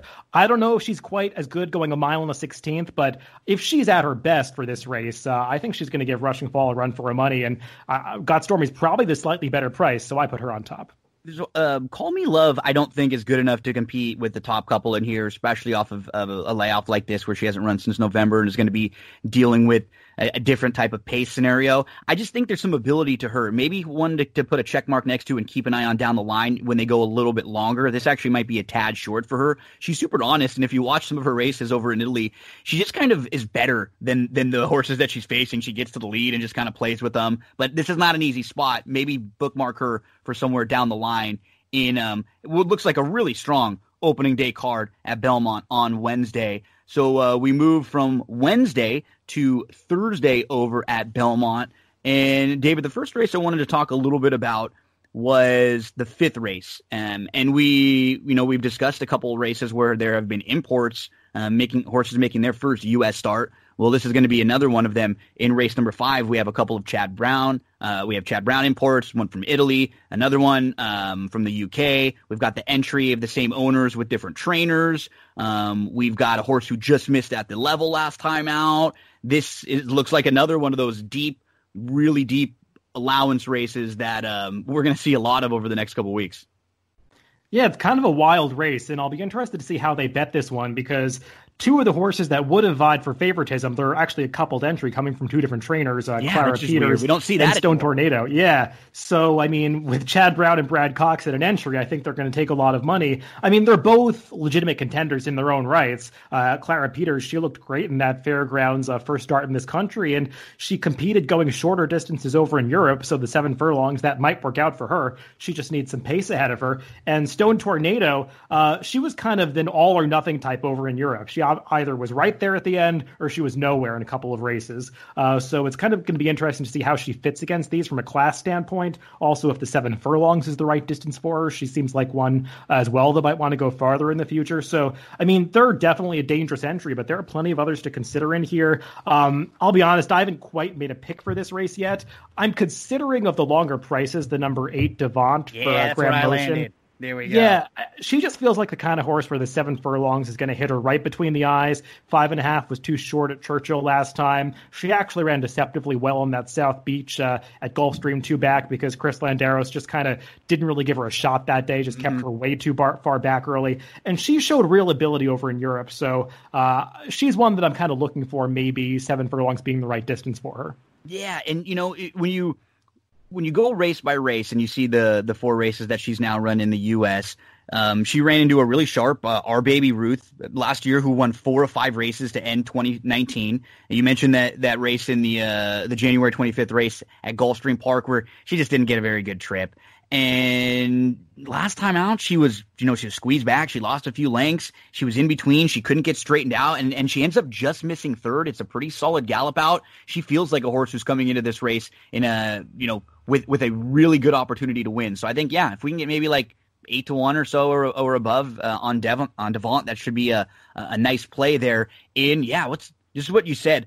I'm very curious to see how the money is spread around in this race, because when you have these horses that come in for the first time, you just don't know the way they're going to get bet. So an intriguing 5th race on Thursday. We get to race number 8.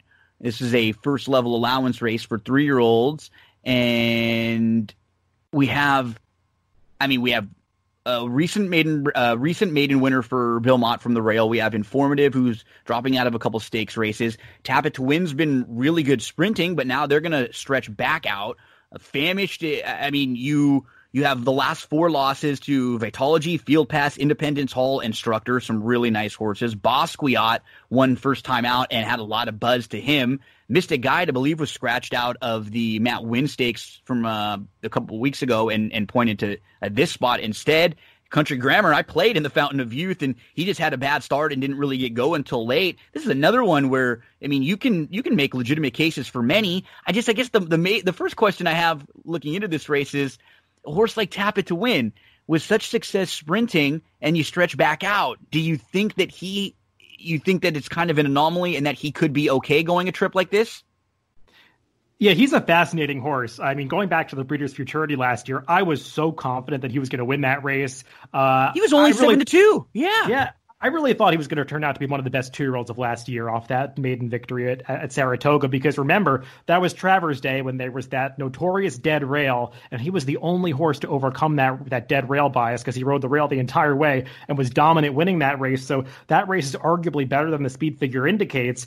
I don't know what happened at the end of last year. It's easy to say that it was the stretch out in distance, but he didn't even show his customary speed in those races. Yeah. He was just, something went wrong at the end of last year, but he looked good in his return at Gulfstream Park. He certainly bred to go 2 turns, or this is a 1-turn race, but a mile and a 16th around 1 turn. That's certainly supposed to be in his wheelhouse from a pedigree standpoint. It just remains to be seen if he can do it on the racetrack.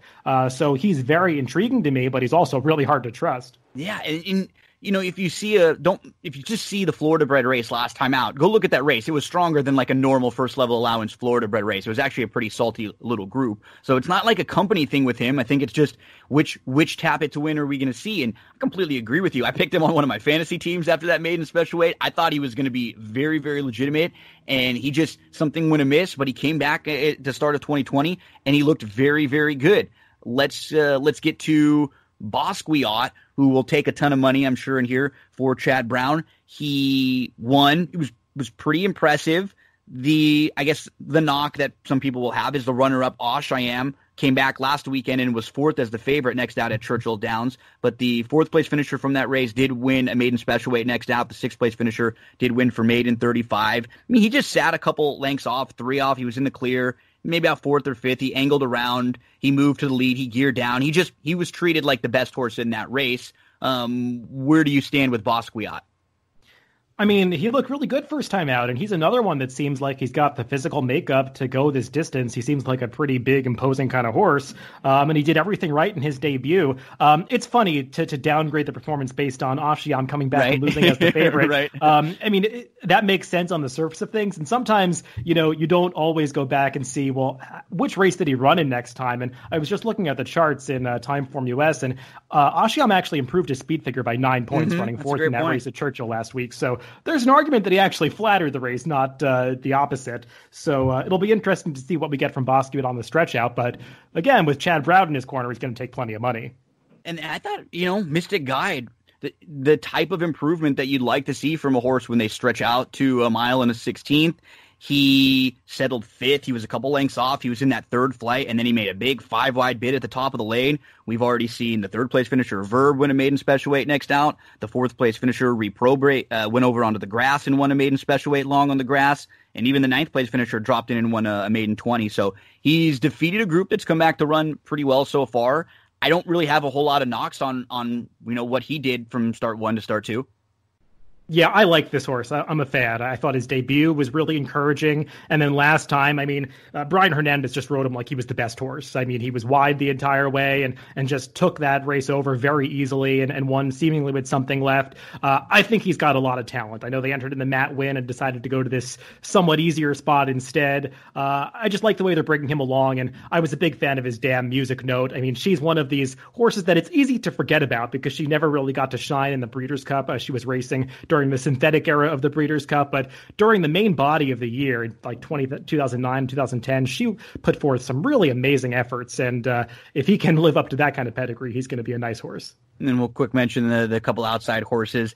I guess on paper, there's not a ton of sprint speed that you would think has to get the lead. It's probably going to be nothing better, taking the field as far as he can. He was a debut winner at Parks. Who knows, if he can get the lead and how far he can take a group that's much better like this. And then Country Grammar towards the outside, who he just didn't really have a shot after his slow start. He's kind of an intriguing horse, though. The fact that they tossed him into the Fountain of Youth off that maiden breaking score.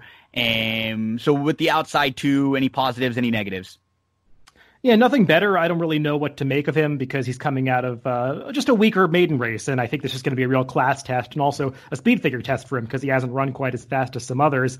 And Country Grammar, I kind of have taken the negative view on him. I was way against him in the Fountain of Youth. Just as somebody who follows the New York circuit very closely, I thought that his maiden victory at Aqueduct was pretty dressed up. That was a very slow pace. It was a day where horses just could not close from the back of the pack, and I thought he really took advantage of a very favorable trip that day. So for me, I just kind of need to see some more from him, but he's obviously not impossible in here. So this might be a race where you're kind of building around Mystic Guide? Yeah, Mystic Guide, and then a little Tapit to win in Basquiat, but I think one of the three favorites is going to win this race. And we get to race number 9, which is the Tiller Stakes, mile and 3/8 on the Widener Turf Course. Again, we talk about some of these small stakes races that end up really, really live. You have Standard Deviation here, who's multiple grade 1 placed. You have some horses who we've seen for a while in some of these really, really good distance turf, like some of the top turf distance routers, Sadler's Joy, Channel Maker from the last few years. So this is, again, a group that comes up pretty strong for an $80,000 stakes race. Where do you start in the field like this? I guess you have to consider Sadler's Joy the horse to beat because he's just so consistent, and he doesn't always win these races. He actually doesn't win very often, but it seems like he's always around at the end, and they've just run him in so many grade 1 races. This is really a step down in class for him. We saw what he can do when he gets some class relief in the Red Smith last year when he just dominated a similar kind of group. His first 2 performances of 2020, I guess you could say they were a little disappointing, but he really had no shot given his trip in the Pegasus. Mm-hmm. That was just a disaster. And last time out, I thought a couple of horses got the jump on him, and maybe Javier Castellano didn't time Sadler's Joy's move correctly because sort of rode him into traffic. He had to stop and start again. He was never going to win that race, but I thought maybe he could have been a little bit closer. So I'm not willing to write him off by any means and say that he's some kind of vulnerable favorite. I think he's the most likely winner. It's fair to have more questions about his main rival, Channel Maker, because they come out of a lot of similar races. And Channel Maker, it just seems like he's really hard to predict these days. He's hard to ride. He just doesn't have his mind on running sometimes. So while he's also got those same classy form lines, he's a little bit harder to trust. Some of the longer priced horses, a couple that I want to ask your opinion on. I thought this might be a decent race or a decent spot for Dot Matrix, who I think if you just kind of put a line through that last effort, completely missed the break, had absolutely no shot. And if you look at the field that he was facing in that grade 2, it was actually a pretty strong group. The third place finisher, Rock Emperor, came back, was only beaten a nose in the Whittingham. The fourth place finisher, Aquaphobia, was second next out in the stakes at Gulfstream behind a sharp horse named Holiday. The fifth place finisher is Synchrony. I mean, we know him as a 6-time graded stakes winner. Instilled Regard was in there, and Channelmaker was also in that race. So Dotmaker, I think, is coming out of a pretty strong group. He wasn't beaten a whole heck of a lot by Sadler's Joy last year. He has a little bit more of a tactical advantage on some of these because he's not going to be as far back. Obviously, he missed the break last time out. He can sit a little closer, but is he good enough to beat some of the best in here? Yeah, it's one of those races where once you get past Sadler's Joy, a lot of these horses look very similar. And for me, yes. Dot Matrix is one of them. I mean, he's got a few races that definitely put him in the mix. Like you said, the Connolly and even the Red Smith. It was a solid effort, even though Sadler's Joy was just superior to him. And yeah, he had no chance last time, so he's probably going to be a bigger price than he really should in this race because of that non-effort in the Muniz. And maybe he's just a better horse going a distance like 1 3/8. That could be a possibility with him. So he's a horse that I could see using in here. For me, the horse that I think is most interesting to possibly upset Sadler's Joy is one of the more obvious horses, the one Standard Deviation. Mm-hmm. I really liked his race in Saudi Arabia, what was it, Qatar last time? Yeah. That Emir Trophy. French King has won that race 2 years in a row, and he just kind of got to walk along in the lead and sprint for home. And Standard Deviation made a really nice run from the back of the pack that day, and kind of signaled to me that maybe longer distances are really what this horse wants. And he's a 3-year-old who's now just turned 4, so he's got room for improvement. So I think he's the real danger. Yeah, I've always liked this horse from his debut, and then the good third in the Breeders' Futurity. That was one of those races where you kind of like signal, oh, maybe this is going to be a late running 3-year-old next year, and that didn't end up going to plan for Standard Deviation. But he just hasn't done a whole hell of a lot wrong in his life. He generally shows up and gives you a pretty good account of himself, and he could be continuing to improve. One more bust out long shot I just wanted to ask about in this field. Hayabusa 1 is a horse who I would love to see. If that March 15th race was at the beginning of May, I think I would feel a little bit different about trying to get him into the exotics. I don't like the fact that he didn't have a race from April of 2018 to March of 2020, and now it's been again, a couple months since he's going to race. But he has a couple races when he was chasing It's in the Post on the West Coast, and that was when It's in the Post was really good. I think his top level could at least sneak into some of the exotics here. Yeah, he's another difficult horse to assess. He's one that's easy to forget about because those races against It's in the Post they were over 2 years ago at this point. And he obviously had that long layoff to deal with last time. I mean, he was 6th out of 7 runners in that Gulfstream race, so that was disappointing. But that also may have been just too short for him. And if you watch that race, Noble Indy just walked along on the front end, got to sprint for home. Nobody was really making up big moves from the back of the pack, and he got into gear, but just got into gear way too late. So I guess you can say that maybe he'll improve off of that. You just don't know where he's going to go after that long break. Hayabusa 1, who is a big price there. But David, I think one thing that we can both agree on, really good racing the first couple days of the meet over at Belmont. The Wednesday opening day card, really strong. The Thursday card, it's just a lot interesting. We're seeing lots of these horses show up that we haven't seen in a while because there hasn't been racing going on. So just lots of like good underlying storylines in these races to sink our teeth into. I'd imagine you're probably pretty pumped over there making the lines for these first couple days because it's been a while. I've seen you've been focusing in on some of the good racing elsewhere, but it's always nice when they come back home for you. Yeah, it's been a long time coming, and ever since they drew these first couple of cards, I just can't wait for Wednesday, and it's been tough. These are not easy races to get a sense of. Well, the morning lines, I got to imagine, right? Especially when you have a lot of these horses who haven't run in a while, coming from, we've seen, like you said, a lot of the imports. You don't know how they're going to get bet, so I think I get the gist, though, for someone like you enjoy the challenge, I think. Oh, for sure. And I felt a little rusty at first because I wasn't thinking about races in that way for a couple months now because doing it as a handicapper is a different kind of exercise. But no, it's the kind of work that I love. So it's just great to get back to it. David Aragona, you can follow him on Twitter at Horse to Watch. You can listen to the Timeform US Pacecast. It's still a couple every week, right? You do a recap one and then another one that's kind of like a preview.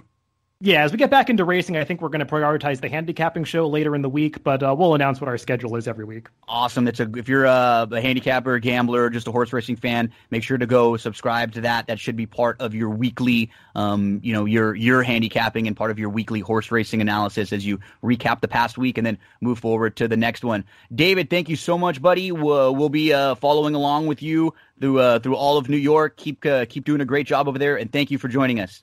Sounds good. Great to be back on.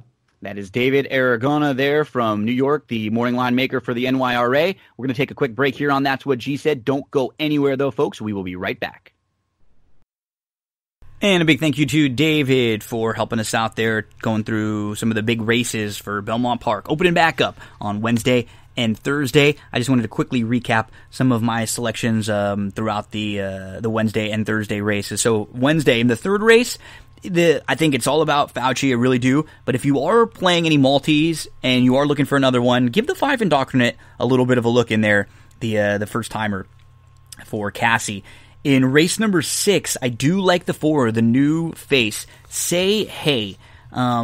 Just to mention a few things about Say Hey, he had a sneaky good last out race. He was kind of mid-back. He was in a ton of traffic. He never got a shot to really stretch she never got a shot to really stretch her legs.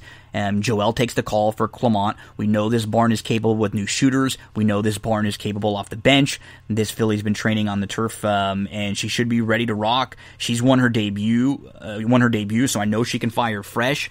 She's interesting in a race. That is a very contentious race. Don't forget about Bariqua. Hey, if you're looking for a bust-out long shot, the 2, maybe in underneath spots, excess capacity, maybe the one to catch, first time on the turf, a major pace factor in a race that doesn't really scream having a lot of speed on paper. In that 8th race, it's the turf debut of Hidden Scroll. For me, I will include Hidden Scroll in a lot of the exotics, but the horse I'll probably end up betting is the 5 Arthur Kitt, who was a step slow, then got into some trouble, was in tight, made a wide move into the turn, and then got tucked in, was in between horses, made a really nice 3-4 wide sustained bid at the top of the lane, gave up a ton of ground, and was a strong second that day behind Temple, who moves through along the inside. Don't forget about Arthur Kitt in race number 8. That's the number 5. And then in race number 9, the Bogey. I didn't really know what to do in that race, honestly, from a wagering perspective. I did think that it really does come down to, rushing fall, got stormy. And then if you're looking for a wild card, to me, that would be Call Me Love. I just feel like she's going to be a little bit better going longer. I'd love to have seen her with already one race under her belt. But she does have some ability. Go back and watch those races in Italy. You can find them on YouTube. She's a multiple group stakes winner. She's never run a bad race. Good opening day card on Wednesday. And then on Thursday, the couple to mention, the 5th race is the one where I'm probably going to make a nice play on the 8, Devant, who's going to make the 4 start in the U.S. Talked about the horse that they ran into, the Sharp R Baby Ruth. Went to the bench from January 25th to May 20th, and then last time out was in tight, shuffled, squeezed back, lost a few lengths, was in 8th, 9th, was 8 off, was last at the top of the lane, moved inside in between horses, but couldn't really get straightened out and just missed 3rd. They were really solid gallop out. That's the number 8, Devant. In race, and that's in race number 5, so definitely one to take a look at, which is an interesting race with all those imports, and then you have the entry. In race number 8, the first level allowance, I do think that Tapit's win, totally respect. I don't know about going a little longer. I'm just not sure. If this race was going 6, 6.5, 7, I would love Tapit to win. I'm just a little worried that he may not be his best going longer, but as David mentioned, I think the races were too bad to just say, yeah, he didn't want to go that long. The Basquiat, the number 5, very, very logical. But to me, the 6 missed a guide. I'm with David on this one. He's been so impressive. He has been so visually good. He scratched out of the Matt Win in his start. He made a 5 wide bid at the top of the lane. We've seen a couple next out winners come out of that race.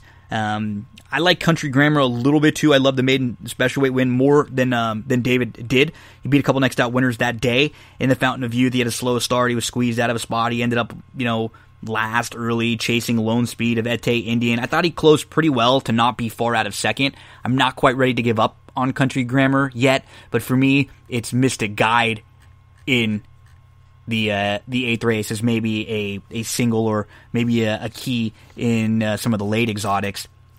And then in the ninth race, which is the feature, Dot Matrix. Grade 3 winner 2 back. Should be sitting a little closer. Totally respect standard deviation. I'm okay with playing against some of the older in here. Saddler's Joy, Channel Maker, whose best would win this. I'm fine with taking a horse like Standard Deviation with some upside, and I'm going to put Dot Matrix on top of Standard Deviation, who, slow start chasing Lone Speed in a loaded field, completely missed the break, and it almost looked like he was held up by the assistant starter. It was a race where the winner won wire to wire. The third place finisher has come back to win to finish beaten just a nose in a grade 2. The fourth place finisher was second in the stakes at Gulfstream Park, and the fifth place finisher was Synchrony. The sixth place finisher was in Still Regard. It was a good group. Hayabusa 1 is the other price horse I would include in some of your exotics.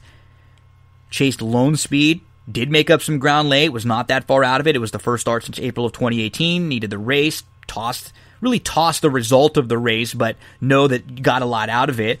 And his best efforts absolutely compete with these. Hayabusa 1. So those are some of the thoughts for Thursday over at Belmont Park. A big thank you again to David for coming on and helping us chat some Belmont Thursday. Right now, we're going to hear from one of our sponsors, and then we're going to talk with Sean Alvarez about some Churchill Downs Thursday. So get your Churchill Downs Thursday, June the 4th past performances out. We go through races 4 through 9. We begin in that fourth race, which is a race filled with first-time starters. Get those past performances out for June the 4th. We're going to talk Churchill Downs Thursday with Sean Alvarez coming up next.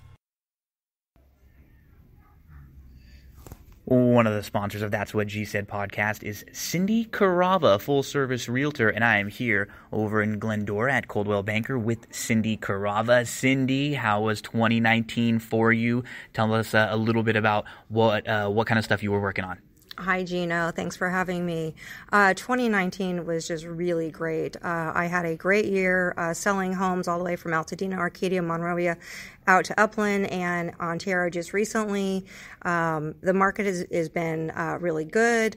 We're looking forward to 2020 with an increase in home prices about 5.8% this year, opposed to last year where it was a little softer. We saw more like homes averaging about 3.5% in increase in value. It's also looking great for buyers. The interest rates right now are going to be staying under 4%. So if you've been on the fence about thinking about buying a home, now is the time to do so with interest rates still staying low.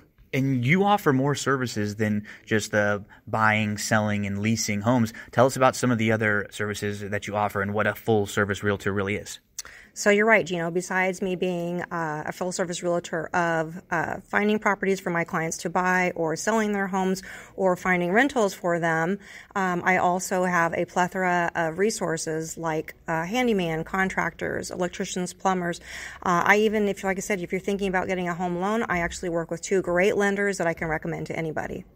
And you're all over the internet, social media, websites. Let us know some of the places where we can find you. I know I've seen some reviews on Yelp and on Zillow. Everyone always has positive things to say. Everybody hears me raving about you all the time. But where can everyone else find out information about you or contact? Thank you, Gino. Yeah, I am on Facebook and Instagram and LinkedIn.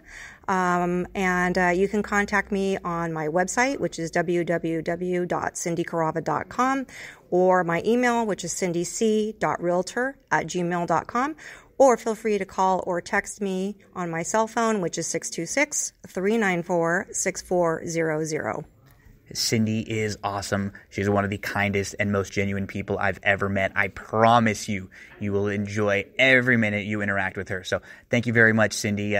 Appreciate all of your support from That's What G Said podcast. Thank you, Gino. Have a great day, everyone.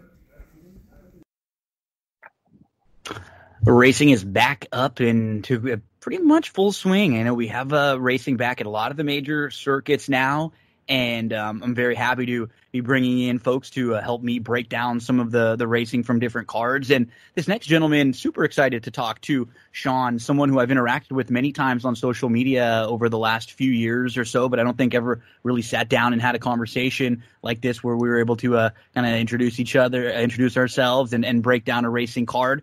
And right now, folks, I wanted to really mention this guy is one of the nicest, most respectful people you'll find on social media as far as horse racing Twitter is concerned. Someone who's super positive, really fun to interact with, not someone that's going to like be really negative and dragging you down in like a really unfortunately negative time in the world. So a great person to follow, someone who is a really sharp handicapper now. And what I love about you, Sean, we welcome in Sean Alvarez, is you seem like someone who is always like adding to your repertoire when I follow you. You seem like you're always listening, you're watching shows, you're watching videos, you're listening to other people who may have a little more experience, and you're trying to always add, you're trying to always get better. I respect that quite a bit as a horse player, man. Welcome to That's What G Said. Thanks for joining us.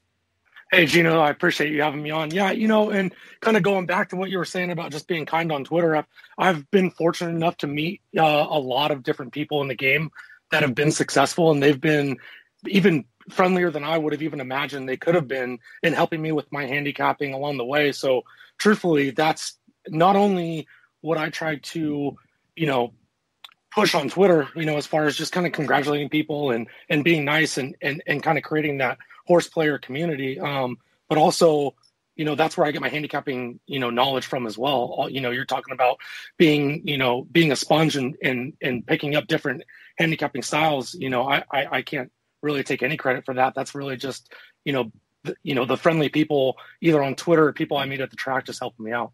Yeah. And you know what? There is a ton of information out there nowadays, which means there's some that's going to be bad, but there's a ton of good information, like really good podcasts, really good videos, really smart people who are putting stuff out there. And I love to listen to as many as I can because you know what? Maybe some days you're not going to be like blindly playing the pick five of someone that you heard, but it might be like an angle that you pick up that you end up using a month down the line, or just something to kind of put in your back pocket or in the back of your head. I feel just what you said. The word sponge is great because it's not necessarily that I'm going to blindly listen and whatever Sean said on Saturday, I'm going to follow, but there might be one horse in one of those races where I'm spreading that I didn't use, where I'm going, hey, you know what? I'm going to use that one. And that might be the one horse that helps you get a big score. So it's just kind of absorbing the information and trying to weed through it and figure out what you need, what's going to be good for you, because there's a hell of a lot of good stuff out there, man. We're in a really good age for horse racing. Yeah, there is a lot of good stuff out there. And, like you said, there's some bad information out there, but there's also a lot of good information. There's also just some information you might gravitate towards because that's your handicapping style kind of matches their handicapping style. Yeah, exactly. And, if you're on the fence about singling an 8-1 that you really like, what's even better than somebody's, opinion that you respect saying, I love this horse. And, singling a 6-5, that's great when, you think it's a free square or whatnot. But when you single that 8-1, when other people are spreading, that's where you're really kind of cashing the tickets. And when I'm looking at different shows, that's kind of what I'm looking for is to find those opinions that match up with mine and also match up with my handicapping style. So let's talk about the last few years for you, Sean. Like, give us a little bit of a background on you. What has your life been like? Where are you from growing up? And then, like, how'd you get into horse racing and gambling? Well, so sports has always been my life. I've loved pretty much every sport there is. I didn't know about horse racing at all. Grew up playing baseball throughout, high school and travel ball in college. And it came to a point where I just wasn't good enough. My body, I'm 5'9", 180 pounds soaking wet with the towel on. So, that's at some point you just kind of hang up the cleats and the glove. And I was working at Fairbanks Ranch Country Club, which is about a mile east of Del Mar Racetrack. And it was 2012, and I was teaching golf. And I was a low man on the totem pole, so I got all the kid lessons. And I walk in, and there's a note on my drawer in my head pro's handwriting that said, "Call Jill Baffert. She wants lessons for her son." Oh, wow. And not knowing horse racing, I immediately went, well, who's that? I know they're not members. So I have no clue. But it's in my head pro's handwriting, so I should probably call them. So make a long story short, I called them. They wanted lessons for Bodie. I gave lessons 3 days a week during the Del Mar season. And the whole year, Jill kept saying, if you want to go to the track, just let me know. And I didn't know anything about horse racing, so I was just happy getting lessons, and Jill and Bob and everybody involved were super nice, so I was happy. And fast forward a full year, they came back, and one of my coworkers got wind and said, "You need to go to the track. If you don't even go racing, you'll especially enjoy with Del them. Mar." Like, you need to go with them. Yes, for sure. Yeah. So first day, I said, Jill, I'll take you up on that, and she leaves tickets for me, and so I go in, and my thing is, I get it, losing in sports, competition, losing happens, but I don't like to lose. So the first 3 or 4 times, I never even went and saw them. I just went by myself because I figured if I don't like losing a $5 bet, this is their livelihood. Yeah. And so all the way, again, fast forward until the Pacific Classic, Jill finally catches wind that I've been going to the track and says, "We've got a horse running in the Pacific Classic. We think he's got a good chance to win. You should be our guest." So they invited me to join them for the Pacific Classic. And I thought the coolest thing was being behind their box and seeing Joe Torre below me, being an owner of Game On Duke. So forget the horse racing. Joe Torre's sitting in front of me, and I'm not even a Yankee fan. I'm just a baseball fan. So as Game On Dude opened up by about, 15 lengths, I said, kind of teach me everything you know. And I kept going to the track and, pounding my head against the wall, losing bets left and right and trying to learn and, develop strategies here and there. But fast forward many years up until 2018, I was at Del Mar again, just, trying to hit a pick 5, trying to hit a pick 4, trying to figure a few things out. And I got a text message from Jeff Chapman up at Chappie up at Santa Anita. Nice. Chappie. And he was at the veranda, and he says, "Oh, you're at Del Mar. Come see me at the veranda." So I walk over there, and who's he with but Jonathan Kinchin, James Henry, Jose Arias, and Duke Matisse. Nice. So I'm like, well, I know all these guys. I don't know them personally, but so I truthfully, I wanted to get out of there. I don't want to bug them. They were there for a contest. I just, I didn't want to get in the way. And each and every one of them got up and out of their seats, came over and shook my hand, introduced. And not only were friendly with me, but, they would make a play. And as they're going to the gate, they would say, I'm on the 3 or I'm on the 9. And so not only was it nice to be involved with their contest, when James Henry's on the 9 and he can tell halfway through the race he has no chance and Duke's on the 3, he's suddenly screaming for the 3. James isn't involved with Duke at all on his play, but he just wants his friend to, to do well. That's cool. And from that moment, I'm like, I want to get in contest. So from there, I was lucky enough to have a phone call with Jonathan Kinchin, and what I thought was going to be a 15-minute phone call turned out to be about 3 hours of just kind of laying out contest strategies, contest to play in, kind of how the NHC works. A wealth of knowledge. So like I said, I've been very lucky with just happened to be fortunate enough to meet some very, not only nice, but successful people in the horse racing world. Yeah, that's what it comes down to, right? It's like you have a good experience once or twice. It's like if you would have had a bad experience, you probably wouldn't have, maybe not come back. But you've got good feelings from the people who helped you out, and that's what has kind of kept you coming. And man, I've been seeing your name pop up in the last year and a half in particular on these on the tournaments. I know you've been doing really, really well with those. So I just love following along and seeing the progress that you've made because it's awesome for me to watch, to see how you keep picking things up and how much you're better from 2 years ago, from 3 years ago till right now. And I was really looking forward to talking about it with you. So before we get into specifics about this Churchill card, when you're handicapping the races and sit down, what are some of the things you're doing? What are some of the things that are important to you to look at? So I've always started, and this kind of came from a member at Fairbanks that is a pretty successful horse player, kind of taught me how to read the racing form and kind of project the race. I'm a very visual learner. I was the same way with golf. Don't tell me what to do, kind of put me in that position and I'll replicate it. And I'm the same way in horse racing. I like to kind of visualize in my mind the pace of the race. So that's where I start. I go from top to bottom. I don't worry about odds. I'll look at jockeys because I think jockeys have a lot to do with, moving a horse up or even pulling that horse back. But I'm just trying to picture the pace of the race. And when I can do that, I feel like I've kind of started with a real good base. I agree. I think that's the best starting point and probably the easiest starting point to tell someone, okay, is how do you think this race is going to shape up on paper? Kind of picture it out in your head. Who or which horses are going to be towards the front, which horses are going to be towards the middle, who's going to be towards the back, and then you can visually see, okay, there are going to be a ton of horses up towards the front now. We probably want to pick a horse that's maybe going to be coming from the back towards the middle, and obviously then we start getting into more of the specifics. So, yeah, for me, like I'm a super big trip handicapper, so I'm watching, like every replay that's relevant, anything that I can find that seems good, because that to me gives me a better opportunity to get a feel for each horse. And so we're going to jump into now Churchill Downs for Thursday, everyone. So get your past performances out.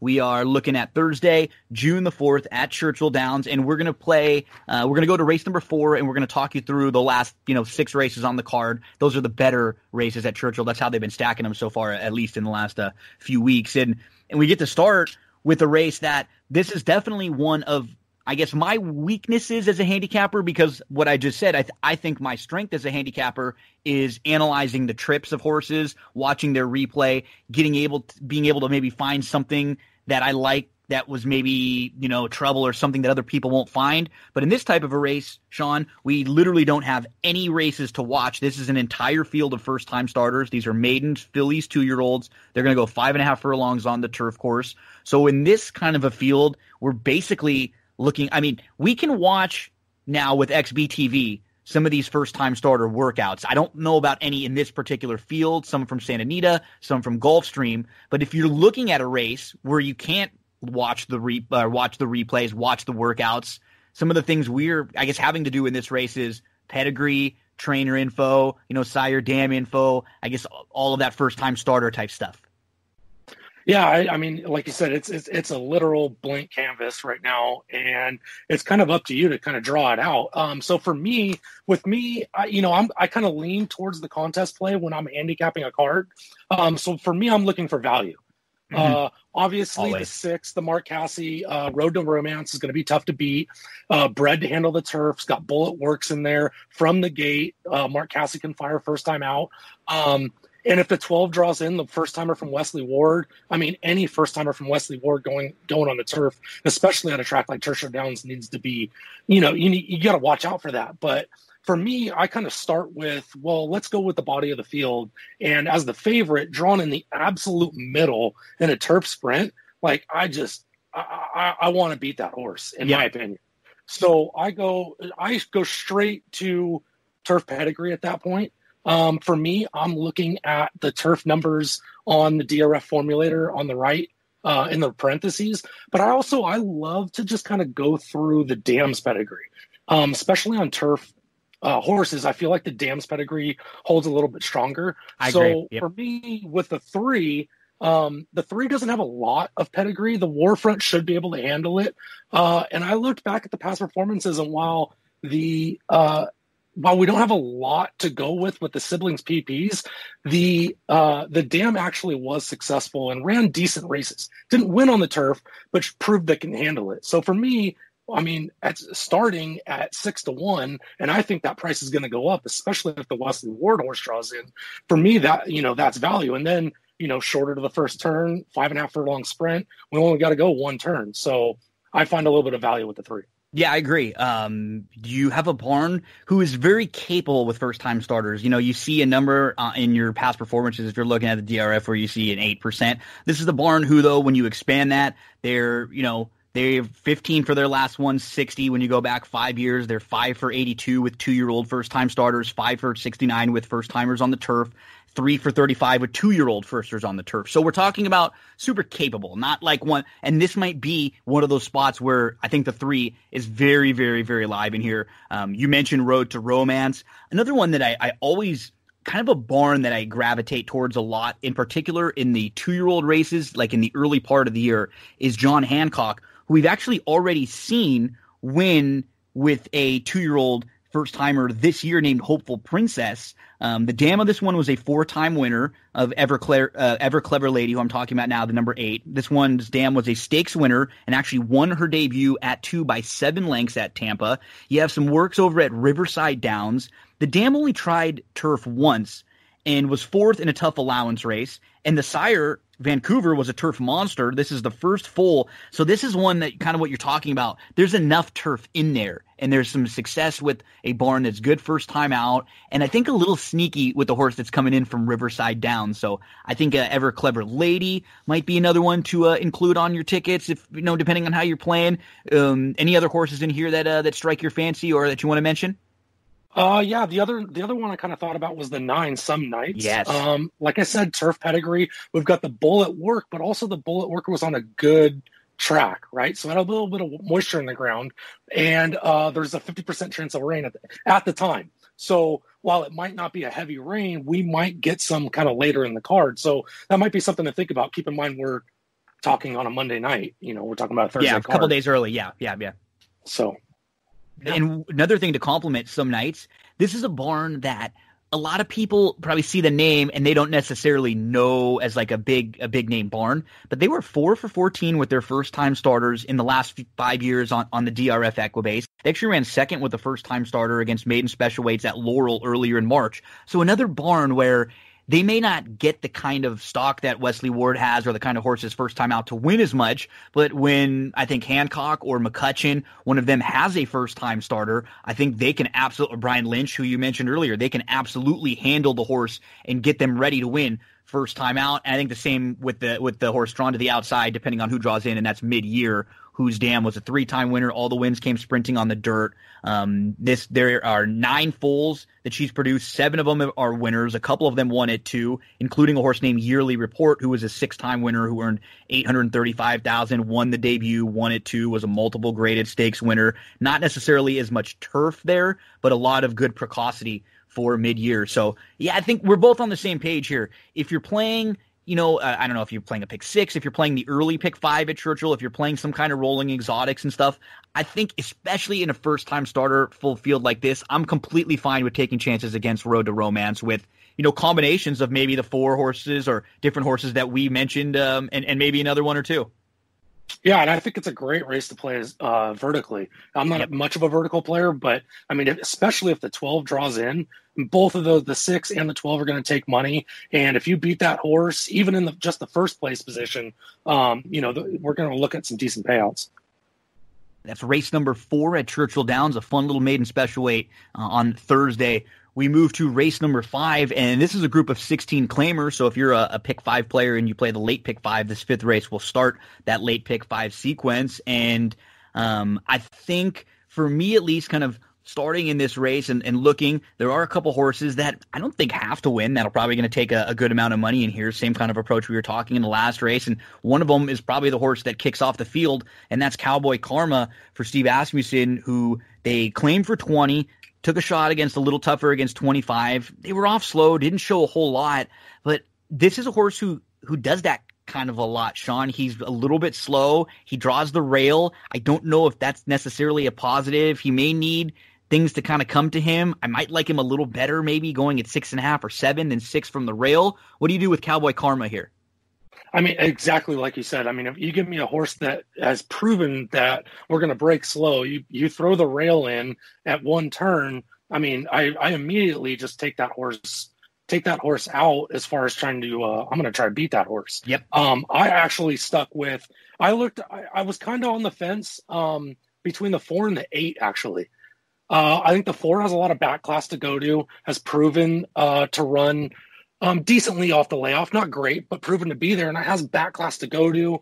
And I really like the 8. I don't know how you handicap, but my DRF past performances have the time form ratings and speed ratings in there. Yeah. So, and when I see a horse that's running with red figures over and over and over again, and now I get to, we're drawn to the outside. We can be a little bit more tactical. And then you give me 12 to 1. So again, like you said, we have short price horses that I don't think need to win, and then you want to give me a horse that's 8 to 1 that I don't think is going to have to run into those type of fractions. I'm glad you mentioned those two in particular. The ladies' weekend, the 8, who, he's honest. Like, he's really honest, and he's done some really good work in his, towards the end of 2019 and into the beginning of 2020. He's actually run a good race or two here at Churchill. We see the win back on November the 17th, so it's not like he's just a synthetic horse that you saw coming from Turfway either. You mentioned the opportunity to sit or to show a little speed, and when you're drawn to the outside, you have that option. And the 4 who I think I'm going to have on all of my exotics too, that's Spike Sherrill, because this is a horse who has a lot of back class. And they were just kind of off of that long layoff, hadn't raced from November of 2018 to January of 2020, trying to figure out where she fit coming back off the bench. And she didn't run well against Tougher. And then you get the big drop in class to the 8,000 claiming level. And that's kind of a wake up call right there. You know, you finish second, you run pretty well that day. Now you step back up to 16, but it doesn't bother me because I know he can compete with this group on his best level. Even a horse like El Asino, who I wouldn't want to completely dismiss. He may be one of the shorter prices, and there may be a few other speeds in here that might not make it completely easy on him. So I kind of like where you're going with horses that can sit. I even threw the 5 Sharp Art into the mix. I thought Sharp Art, his last start, he was slow, but he recovered well, and then he was sitting in a good spot in third. He was tucked in nicely, and they just had zero response. Sometimes I think that might mean you put yourself in a good spot and you're just not good enough against that group. He's proven at Churchill. He's run well at this trip. He could be a little more relaxed maybe with those blinkers coming off. And then I guess we'll mention Silver Ride at least because the barn has just been rolling. Diodoro, they're having another quick start at this meet after an awesome Oaklawn meet.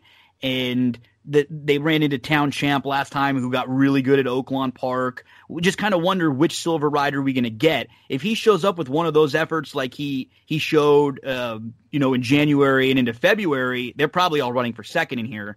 If he shows up with one of the efforts that he's had in his last couple, he sure doesn't have to win. So, I mean, good exotic races, Sean, they're like this when we can definitely make strong cases against the horses that'll probably be favored and make cases for horses that are going to be, from 6 to 12, 15 to 1. Yeah, absolutely. And I absolutely would not dismiss the 7 Silver Ride. I would watch the tote board on that one. So good point. He's kind of hovering the second and third, between the first and the third choice, right and second, between the 3 to 1 and the 4 to 1. If this horse drops quickly, I would definitely include this horse. And if this horse drifts up, I think we've got our answer.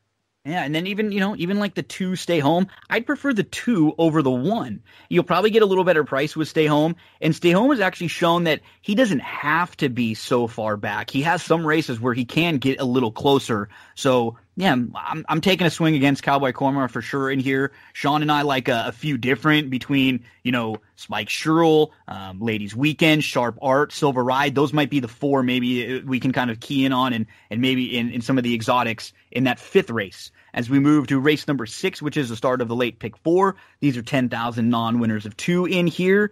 And just from a wagering perspective, Botero probably going to be tough in here, coming off of back-to-back runner-up effort or back-to-back efforts where he just missed. He was 3rd beaten neck and then 2nd beaten the neck. 7 furlongs, probably a good distance for a horse who's won going 6.5 is probably a good distance for a horse who's won going 7 furlongs. I guess I'm less willing to try to beat him than some of the others in here. Where do you stand with Botero? Yeah, again, this is the horse to beat as opposed to the last race where, we didn't really think the favorite deserved to be the favorite. This is definitely the horse to beat. Yeah. My question is, why is Martine riding? Doesn't seem like his go-to with Brad Cox. So that's a little interesting to me. I thought the 11 and the 12, had some value. The 11's coming off back-to-back long layoffs. Came back in December of, laid off in December 2017, came back in August 2018. Now we've been back, and now we're off since September 18th, 2018. So, but both times, the first start has been the best start, the first start off the layoff has been the best start of this horse's career. So why can't that horse, and we're going to sit in that kind of stalking position right outside the 10, right? So for me, that horse adds value to me at 11 to 1. Again, I would be looking at the board. But my top pick was the 12.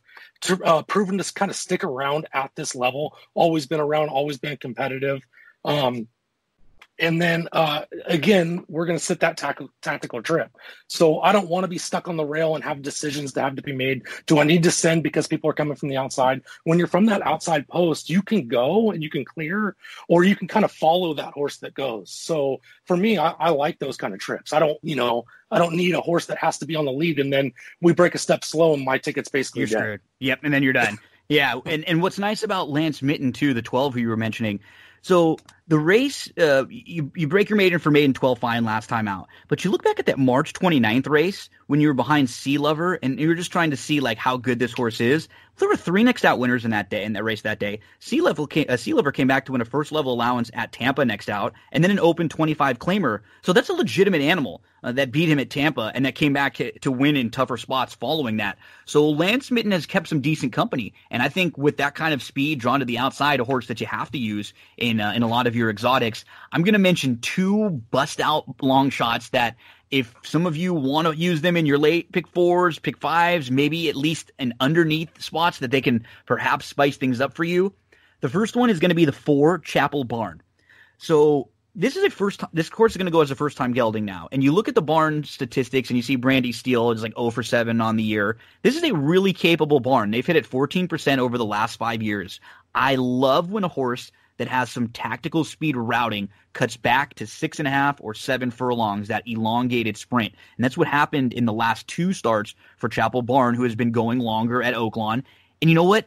Neither of those races are that bad. You look and you see that this is a horse who was beaten double-digit lengths, and people probably go, he was crushed. But dig a little deeper into those races. He was 5th, and then he was 4th. On March the 28th, he had a good start. He was 4 wide into the turn. He lost a little bit of ground. He then moves up in the 4 path. He gets to within a couple lengths. He makes that move. He's up to 2nd prior to the top of the lane, but then Coworker opened up, and then he fades. And kind of a similar type trip on May the 9th, or April the 9th. It's a nice start. He's tracking inside. He's 3rd. He's a couple lengths off. He's tucked in. He's chasing a lone speed winner, Wrath. He kind of moves up, makes his bid, and then he tires late. Wrath opens up. So he's facing like lone speed in a couple starts. He makes his bid, and now he's going to get a big cut back. I don't know if he's good enough to compete with maybe a Botero if Botero shows up at the A game, or maybe the horse you mentioned, even the Sheik of Araby, who has like probably one of the better A games of anyone in this race. But as far as sitting a trip and maybe falling into a spot, I thought the 4 at a great price, and maybe even Sammy's Dream are horses to include in your, exactas, tries, supers. I'm going to throw them in on some of my pick 4s and 5s. Sean, we have Sammy's Dream, who was a debut winner sprinting on the turf at Canterbury. And then that second race he ran, going a mile at Del Mar, that actually was a pretty good race. It wasn't bad at all against first level allowance optional 80s in November of 2018. Then he's off from November to April of 2020. He breaks well, but so do 4 other horses in that race. He gets hooked up in between. He's got no shot. Then he drops, second off the long layoff. He adds blinkers. He's heading into a barn that's really good with new acquisitions. I just think you could do a lot worse for 20 and 30 to 1 shots than the 2 horses we mentioned. So let's hook some of them up with your 12, Lance Mitten, with the 11, the Sheik of Araby. Botero's probably the one to beat in here, but I think this is a very fun exacta try super kind of a race. Yeah, absolutely. And just to touch on what you had talked about, usually when we get to this kind of level, we kind of know what horses are. And with the 8, the horses only had 3 starts, and Candy Rides can run on any surface. Plenty of upside, right? Yeah. 20 to 1, blinkers on, Candy Ride. Yeah, absolutely. Should be a little forwardly placed. So a 6th race where I'm doing a little fishing for some prices as we move into race number 7 at Churchill. This is a good race on paper. We got a first level allowance, mile and a 16th on the turf course here. You might have a ton of horses that are like 4 to 1 in this race. And an interesting horse who's been one that we've followed along now for the last year and a half is a horse named Scabbard, who initially was racing at named Noose. His name was changed, and he had some trouble in the Iroquois. He was a horse who I was very high on in the Breeders' Cup Juvenile. A lot of people were, and he was just a little flat that day. Okay, that's fine. That's a track that a lot of horses didn't run well over, but he's not really progressed and taken a step forward from 2 to 3. Now he's going to go as a first-time gelding. And he's going to try turf for the first time. His dam never tried turf, but he did have a sibling win on the green. Where do you stand with Scabbard trying the grass for the first time? Again, this is kind of all going to land on price. I mean, when you start seeing the, Breeders' Cup Juvenile, the Risen Star, and his past performances, what do you think this horse is going to be? 5-2? Yeah, I was going to say maybe 7-2. He'll be, whatever he is, it's less than what he should be. Correct. First time gelding, first time turf. I'm looking somewhere else. I really like the 8 Lebec. I think I'm pronouncing that right. Yep. Nothing. I'm not trying to knock Karen McLaughlin at all, but first time Mike Maker, the guy just owns the turf. First time going long on the turf. This is bread and butter. This is exactly where he excels. We've got a nice work tab leading up to this. Yeah, it's a little bit of a break, but with what's going on right now, we don't really know what his plans were for this horse. I feel like the horse is spotted right. And 8-1 off, and I don't feel like we're going to get kind of the natural Mike Maker pull down to 5-1 because of, like we said, with Scabbard being in the field.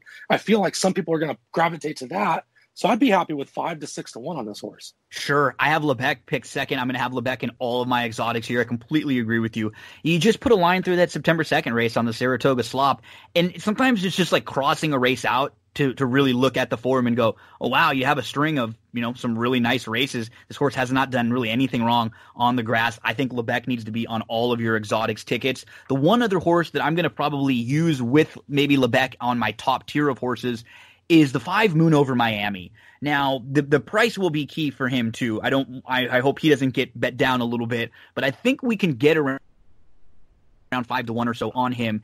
Sean, man, after he won his maiden race in his second start, I thought this was a really, really nice horse. I thought he was getting ready to take the next step and maybe be one of those 3-year-olds to watch. And then he ran into New York traffic. He was really wide. You know what? Belmont didn't mind. He still took a shot in the Risen Star after that with him.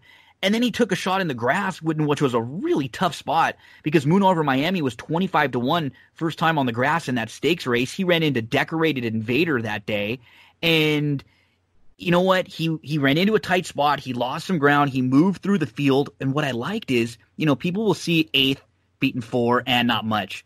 Watch the end of that race. Once he finally got a little bit of room, he actually closed some nice ground. I think there's some ability here with Moon Over Miami. He hasn't been as consistent as I've been hoping. I think that he's the type of horse that might be able to just jump up with big performances here and there, maybe not string 3 or 4 together. I'm hoping this is the day he puts 1 together. I'm with you against Scabbard. I'm completely fine with taking a shot against Scabbard, and I absolutely love Lebec.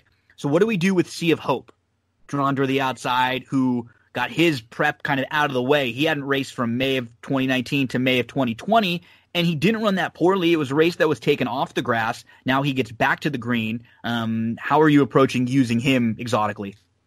So, I kind of think of it in the way that you had said about, he got his prep race out of the way off the layoff. But when I look at it, was it really a prep race? This was only 2 weeks ago. It's only 2 weeks ago, and it was supposed to be on the grass.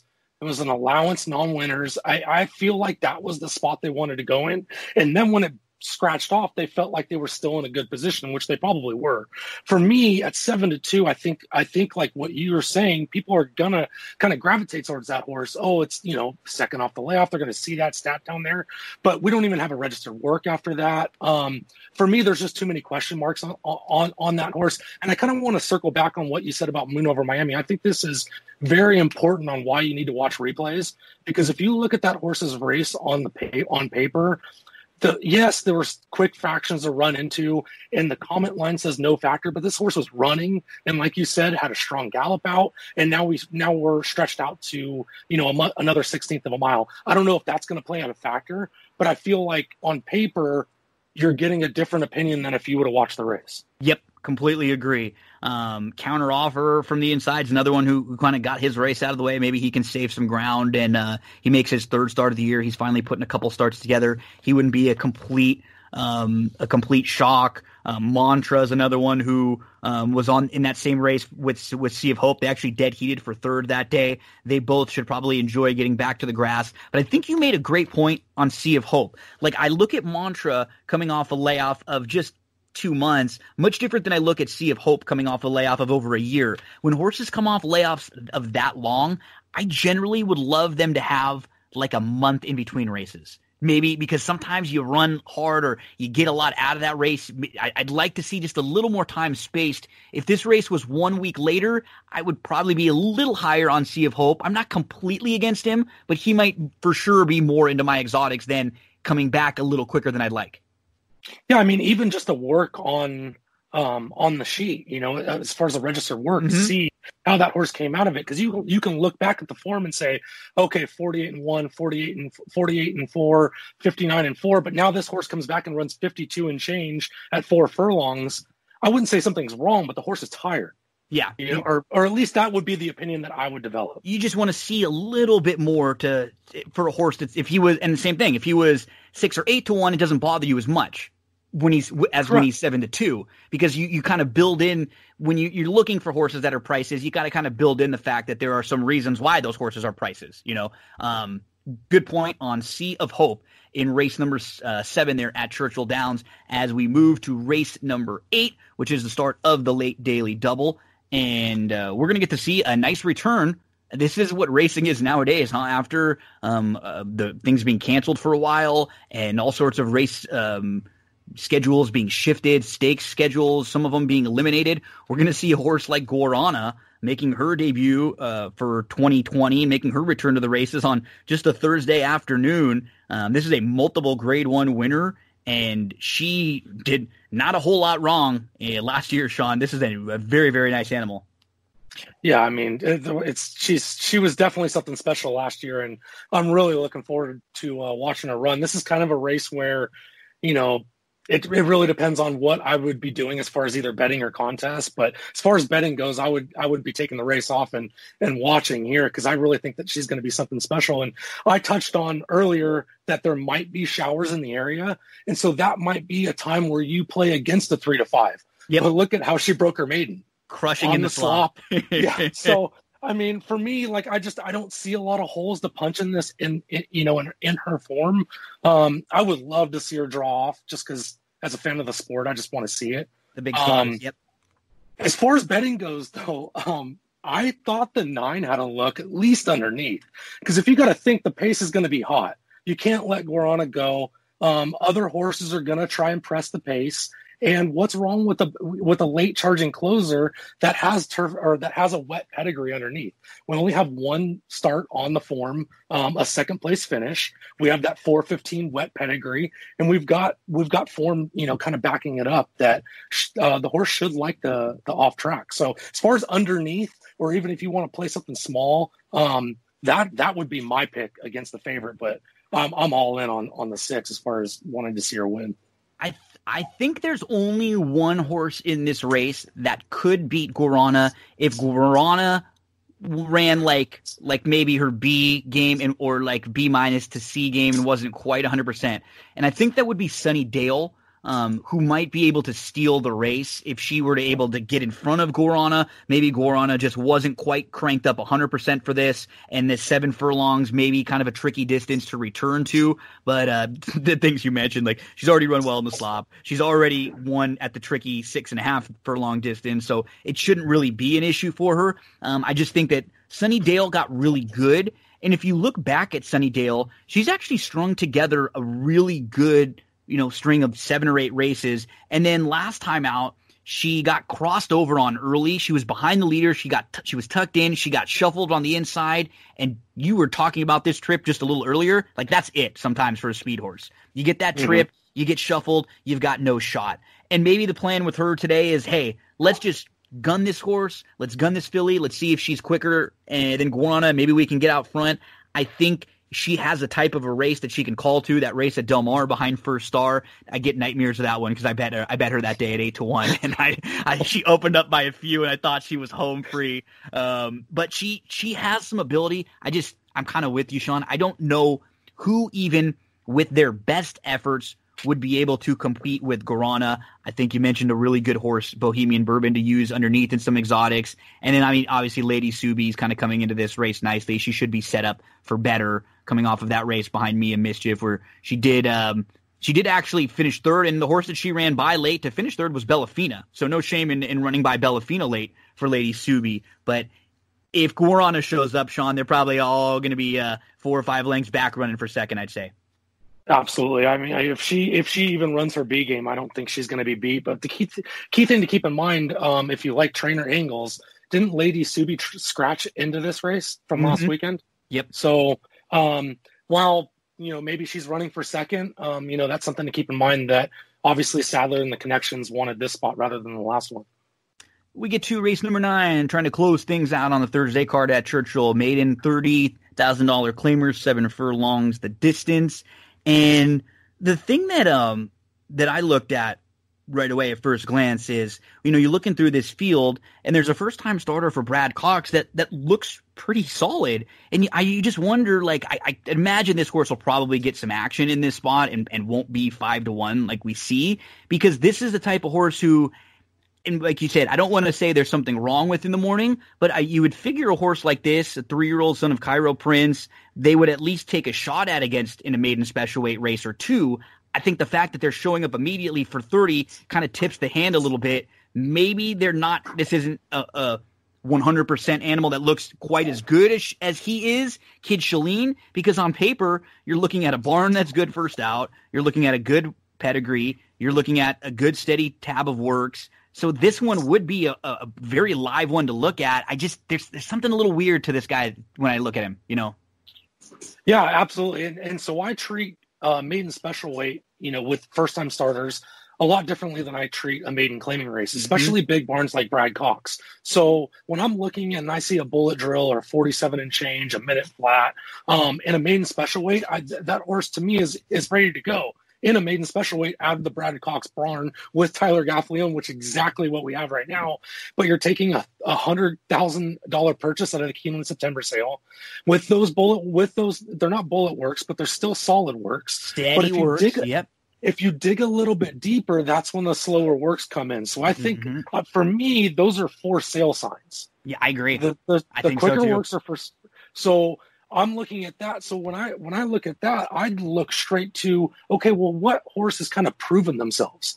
And I jump back to the 2. 6-1 Shaw. Yep. We're dropping out of maiden special weight. We're coming from Gulfstream Park. So it's not, it's not a huge deal, but we're still up for the tag. We get Joe Talamo. And we're going to kind of sit that stalking trip. Cantharos, a horse out of Cantharos, I feel like is going to kind of lean towards sprinting. And so they went the mile 2 back. And I feel like we're back to kind of, back to our friends, back to our friendly competition. The 2, I think, is one that for me, it was like you gravitate right towards that first timer, just like you said, but you have to use like a different set of glasses when you're handicapping a maiden special than a maiden claimer, because you have to start using the intent of the trainer into it more than just what's on the paper, right? We got to dig a little bit deeper than just exactly what we're seeing on the paper. And you make a great point there. This is a horse they paid for $100,000 for. They don't even take a shot in a protected spot. They're immediately in for 30. This horse can win, but I think playing horses like this in the long run, you're better off taking shots against them, especially if they're at prices. Hey, if this horse is 7 or 8 to 1, that's probably not a good sign either, but you don't have as much to knock. I'm assuming that this horse is going to get bet to about 5 to 2 or so. And then we're probably going to be wanting to look elsewhere. What's wrong with the horse like the 9 First Citizen, who you see that race last time out against Maiden 40s where he didn't run all that well? You know what? He had a fine start. He was right with the leaders, but there were 4 or 5 other horses who all wanted to go for the lead. So he ends up sitting 3rd, and they are flying up front. I mean, they go 46-69 to the half mile. So they're really, really rolling along.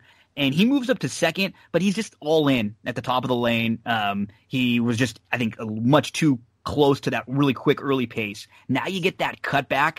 7 furlongs feels like a distance that should hit this guy right between the eyes. He has some speed. He can sit a little bit. He's still pretty relatively lightly raised here. And, if he repeats an effort of that March the 5th race at Oaklawn Park, that'll be right there. And he probably is a 5 or 6 to 1 shot in here for a barn that we don't know a whole heck of a lot about. So maybe for Citizen in here, you mentioned Shaw. We're both kind of against what the intentions are for the first time starter, Kid Shalene. Anyone else that we want to discuss in here? Well, I kind of touched on it earlier about the possibility of Showers being in there. And that, again, like you said, if we run back to March 5th with the 9, that's good enough to win. But how about December 8th, the 19th? a maiden special weight on the muddy track. So we've kind of proven that we can run on the main track. Yep. And then to jump on top of that, we've got the 6 out of Distorted Humor and Empire Maker, bred for the off track. These are ones that I would include if there's moisture in the track. And I would much prefer a horse like the 6. If we're just talking about the first-time starters in here, like the 6 and the 7, to me, they just feel like two totally different animals, right? Like the 6, I just feel like is like this is probably where he belongs, this spot with Alstall Jr., whereas Kid Shalene probably belongs here, but they probably had bigger plans for him to begin with. So I feel like they're two totally different horses in how we're approaching them in a fun 9th race. So I think what we've seen now, what makes a sequence good, Sean, is when you can find multiple races throughout, whether it be a pick 3, pick 4, pick 5, where you're saying to yourself, I'm not going to use the horse who's probably going to be the betting choice. I'm not going to use the horse who might be the second betting choice. I might be against the top few, and I've got a horse that's in, just like you said when we were having a conversation before we even looked at the races, that's in that like 8-1 range. I feel like we've got a good amount of them on this card at Churchill on Thursday.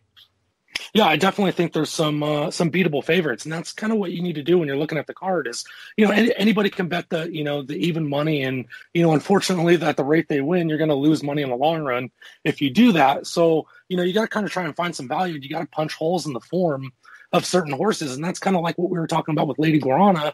He would love to beat a 3-5, and we're talking about the chance of an off track, but unfortunately that horse has that. So in a sense like that, you just kind of have to move on and look for those horses that we talked about in that kind of price range where, yeah, you're getting value, but you also feel confident in the horse's chances. Like kind of going back to that the 8 in the 7th race with Mike Maker at 8-1. I mean, for me, that's kind of like a single in 100% in spots. A separator. So it's a separator single.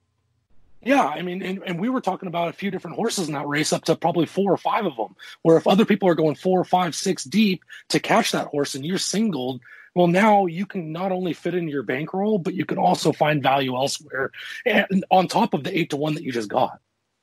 That's a race where, Counter Offer, Scabbard, Botswana Taps, Moon Over Miami, they're all going to take money. Mantra's going to take money. Sea of Hope's going to take money. And then people might look at Lebec and say, maybe needed a race. Maybe hasn't raced since October. We know Miker can get them ready off the Maker can get Miker. Did I say Miker? Did I combine Mike and Maker? we know he can get them ready off the bench and first time in his barn. So, I like this sequence. I thought it's very approachable. And if you're the type of person who maybe you're not playing on a huge budget, you might feel like Guarana is a free space for you. Maybe that's a race where you can single, and then the other races, you take approaches where you're going against the favorites, kind of like how Sean and I discussed the sequence out. It just feels like, sometimes I think a lot of the players, especially if you're a smaller player, you open up on what's a really good day of racing, and it can be a little bit overwhelming. You're looking at race by race, and you're going, oh my gosh, I'm going to have to use 4 horses here for how big is my ticket going to be? And people start getting a little, I don't even know if I can play this. This feels like a playable sequence. You have maybe a spot to key in on and maybe a couple other spots to beat some chalk. Absolutely. Like you said, I mean, Guarana, we kind of both leaned on kind of more of the free square. And, with prices, they could still pay. I've seen plenty of sequences where, what is Guarana going to be? Probably 1-5. Yeah. I've seen sequences like that where it pays, anywhere between $500 and $1,000, and sometimes more if you can beat a lot more favorites. There's some short prices in these sequences that, both you and I have punched holes in. We didn't even handicap the card together. Sean Alvarez. Awesome, man. This was a lot of fun. I hope it's the first time of many that you and I sit down and handicap some cards together here. And let the folks out there know who follow you. Where can we get you on social media? What are some of the things that you're going to be working on coming up? I know you're doing some stuff with the Racing Dudes. And give us some of the other places where we might see some of your work. Yeah, so I'm doing some freelance articles with Racing Dudes. The nice thing about them is they're basically just giving me freelance and whatever I'm passionate about. So right now I'm doing a little bit more contest plays, and I'll ramp up a lot more as kind of we get back to whatever sense of normalcy our future holds. Outside of that, I'm kind of gearing towards contests as tracks are racing up or gearing up. I'm looking at the Express Bet contest this weekend, trying to feed into that. And just on top of that, just kind of sending out feelers and seeing where I can be most helpful. And where can we follow you on Twitter? I am at Smooth Turn 2, and the 2 is the number 2. Smooth Turn 2. And I will say, great follow. He not only will give you information on handicapping horses he likes and stuff, he'll help share other good shows, podcasts, other good links to other stuff, and just a real nice guy to interact with on there. And as you mentioned, you're not just a horse guy too. You love all sports, and hopefully we're hearing some of the words that it looks like NBA maybe towards the end of July. Football looks in good shape. NHL. We'll see if baseball can agree on something. So we might have some of our sports back sooner than later, Sean. Yeah, I'm really looking forward to that. I mean, I couldn't even pick one. I just want them all back. I mean, we want to watch those games. As much as I like watching the 1988 World Series on repeat, I would love to see some live games. We're ready for some current now. Absolutely. Awesome stuff, man. Sean, I really appreciate it. Thanks again, and I look forward to having you back again on That's What G Said sometime soon in the next coming few weeks, and we can talk some more racing. All right, thanks, Gino. I appreciate you having me on. Folks, don't go anywhere. We're going to take a quick break on That's What G Said. Really fun talking with Sean for the first time. Hopefully the first time of many. We'll like to have Sean back a bunch here to talk some races with us. I just want to quickly go through some of my plays at Churchill for those late races. In the fourth race, the number 8, Ever Clever Lady. I'd use the 8 along with the 6, 9, and 10 in some of the exotics, but the 8, or anything around 5-1, let's make a win wager. The fifth race, that's the start of your late pick 5. Make sure to throw the 5 Sharp Art onto some of your tickets. I would include along with, 3, 4, 7, and 8 in some of the exotics. I'll give you a couple pick 5 approaches at the end here. In the 6th race, a couple long shots to use. Botero, I respect. I think he will be in the mix. But the 4, Chapel Barn, the 8, Sammy's Dream, and then the 10, Lance Mitone, I think I will use those along with Botero in the exotics. Try to hook them up in exactas, tries, and supers. The 7th race, the number 5, Moon Over Miami, with the number 8, Lebec. I'll use those 2 in all exotics. In the 8th race, really comes down to what do you do with Guarana.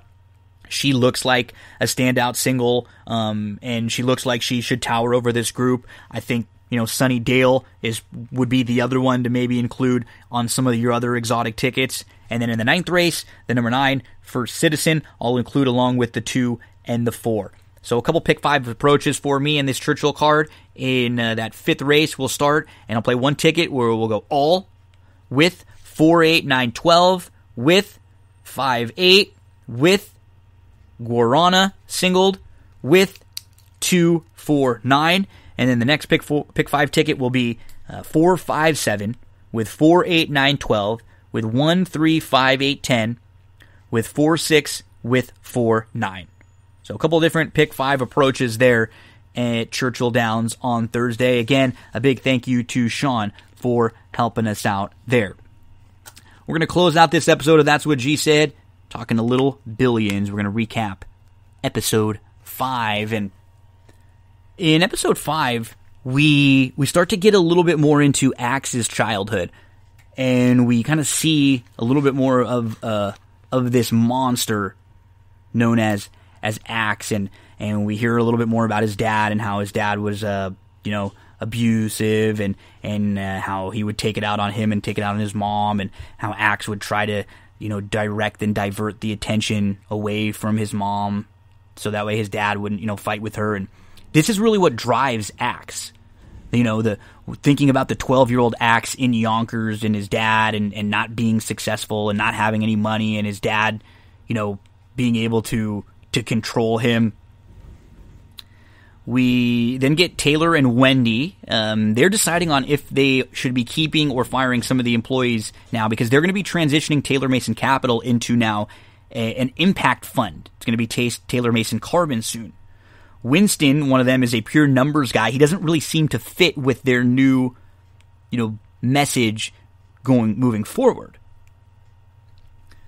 Chuck and Kate, they go to try to block Axe from getting a bank. Remember, Axe is all set. He's trying to get a bank. And they go to meet with the woman who is in charge of the bank approvals, Mrs. Calder. And they ask to stall and deny his Axe's bank application. Chuck does not want Axe getting a bank. They speak with the woman who makes the decision, and and they tell her, Chuck says, hey, whatever you need. If you need help, I'll help you. You help me. She's not really interested in this kind of quid pro quo, but she says all of Axe's stuff looks fine. She actually wants to give Axe a bank. But they're able to kind of finagle some information from her. Her son's ex-fiance won't give back the family wedding ring. This is a family heirloom that was smuggled out of Germany in World War II. It means a whole lot to their family. And Chuck says he will get it back for her. He says, but just deny Axe that stall application, deny Axe that bank application, stall on the application, and they end up making a deal. So then Axe and Wags and the lawyer go to meet about the bank. They think they're in great shape. They've already been talking to this woman, and she said everything looks good, and then they get in there, and she denies the approval. She gives the bank, another bank the charter, Vark Community Bank. She says they have a greater need for it. She tells Axe he needs to find a squeaky clean, legitimate CEO, and that's when they realize that someone has gotten to her and has turned her and made her change her mind a little bit.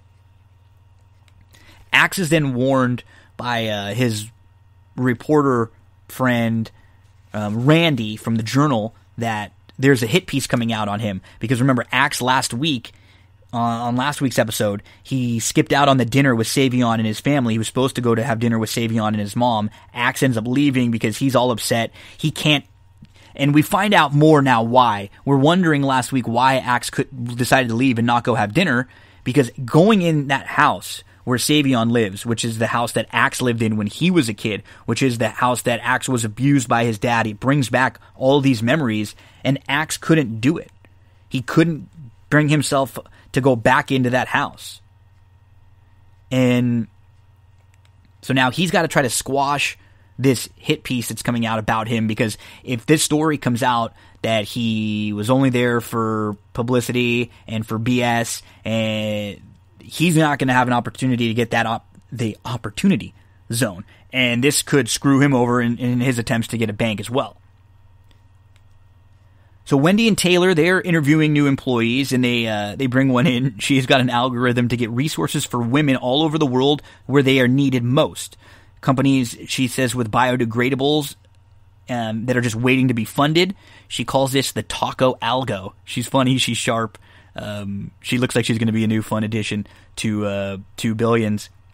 Wendy and Taylor then discuss partnership numbers.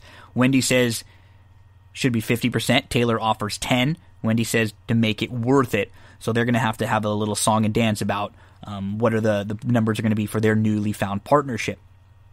McPhee and Winston, some of the employees of Taylor Mason Capital, now Carbon, they're worried about their jobs. They're a little bit worried about Wendy and what she could do and what her real intentions are. We then see Chuck, who's finding it tough to get that ring back for the new deal that he needs. He has an idea, though. He wants to meet with Jackie Condy, Brian Condy's brother, who is a genius when it comes to picking locks.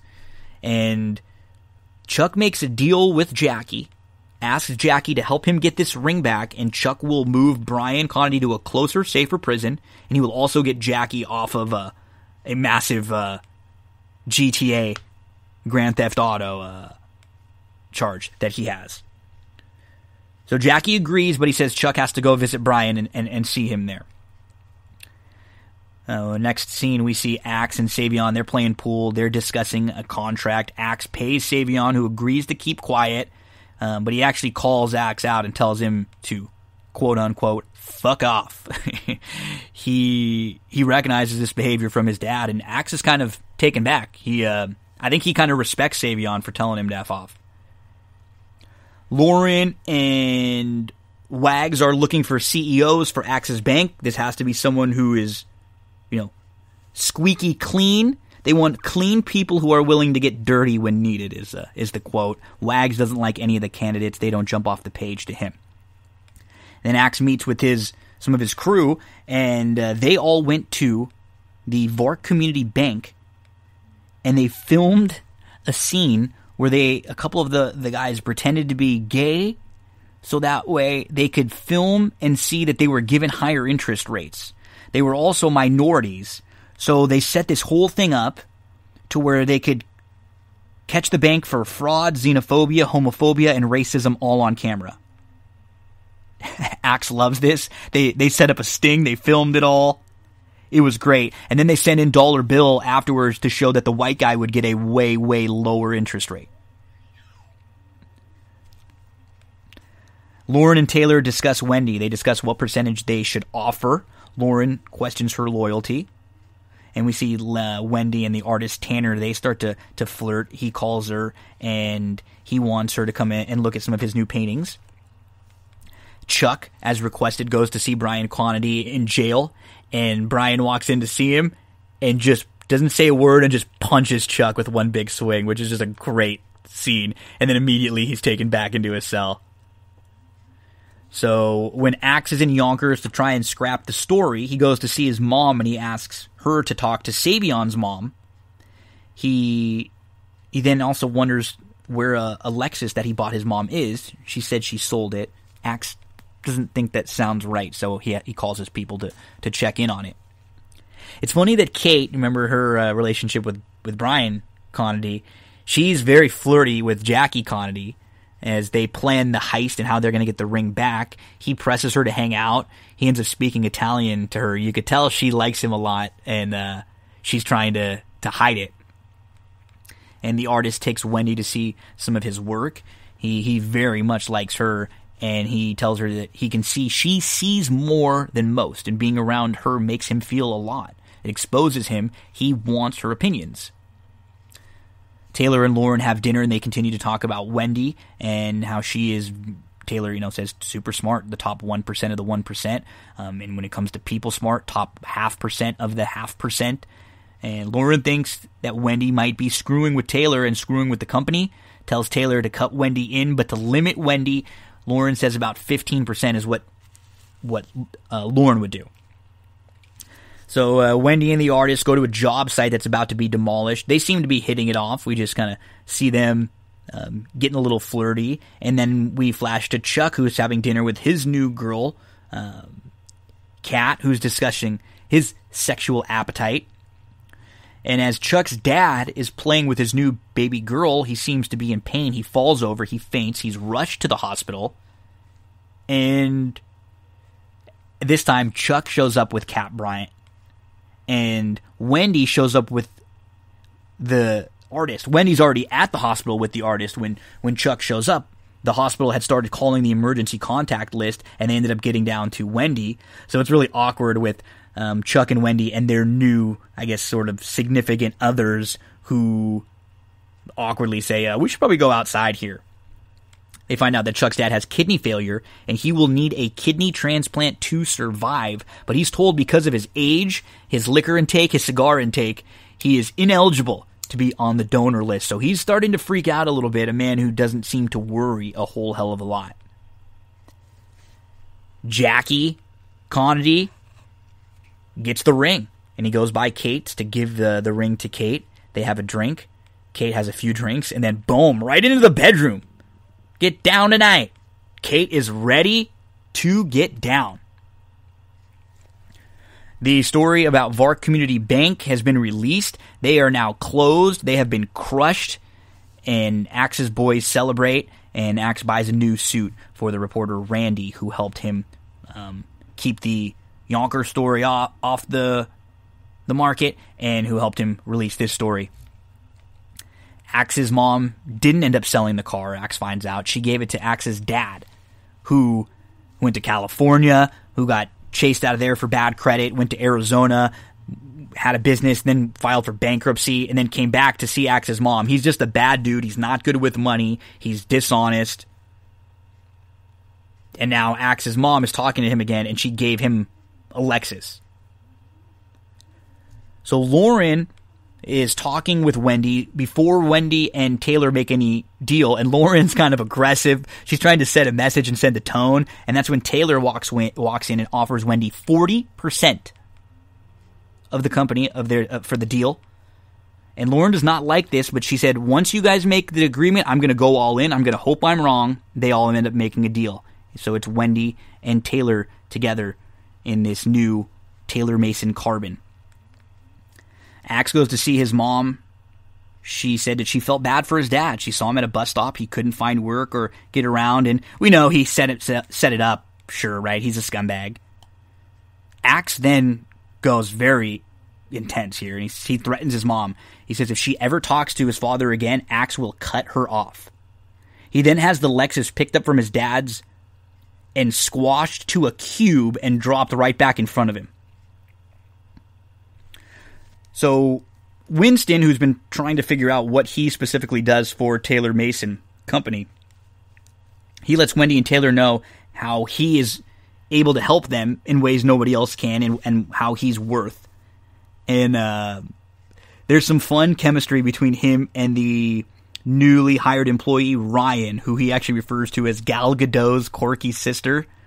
Wendy at one point tells Winston he's too needy, and Winston responds and says his first and last girlfriend told him that also.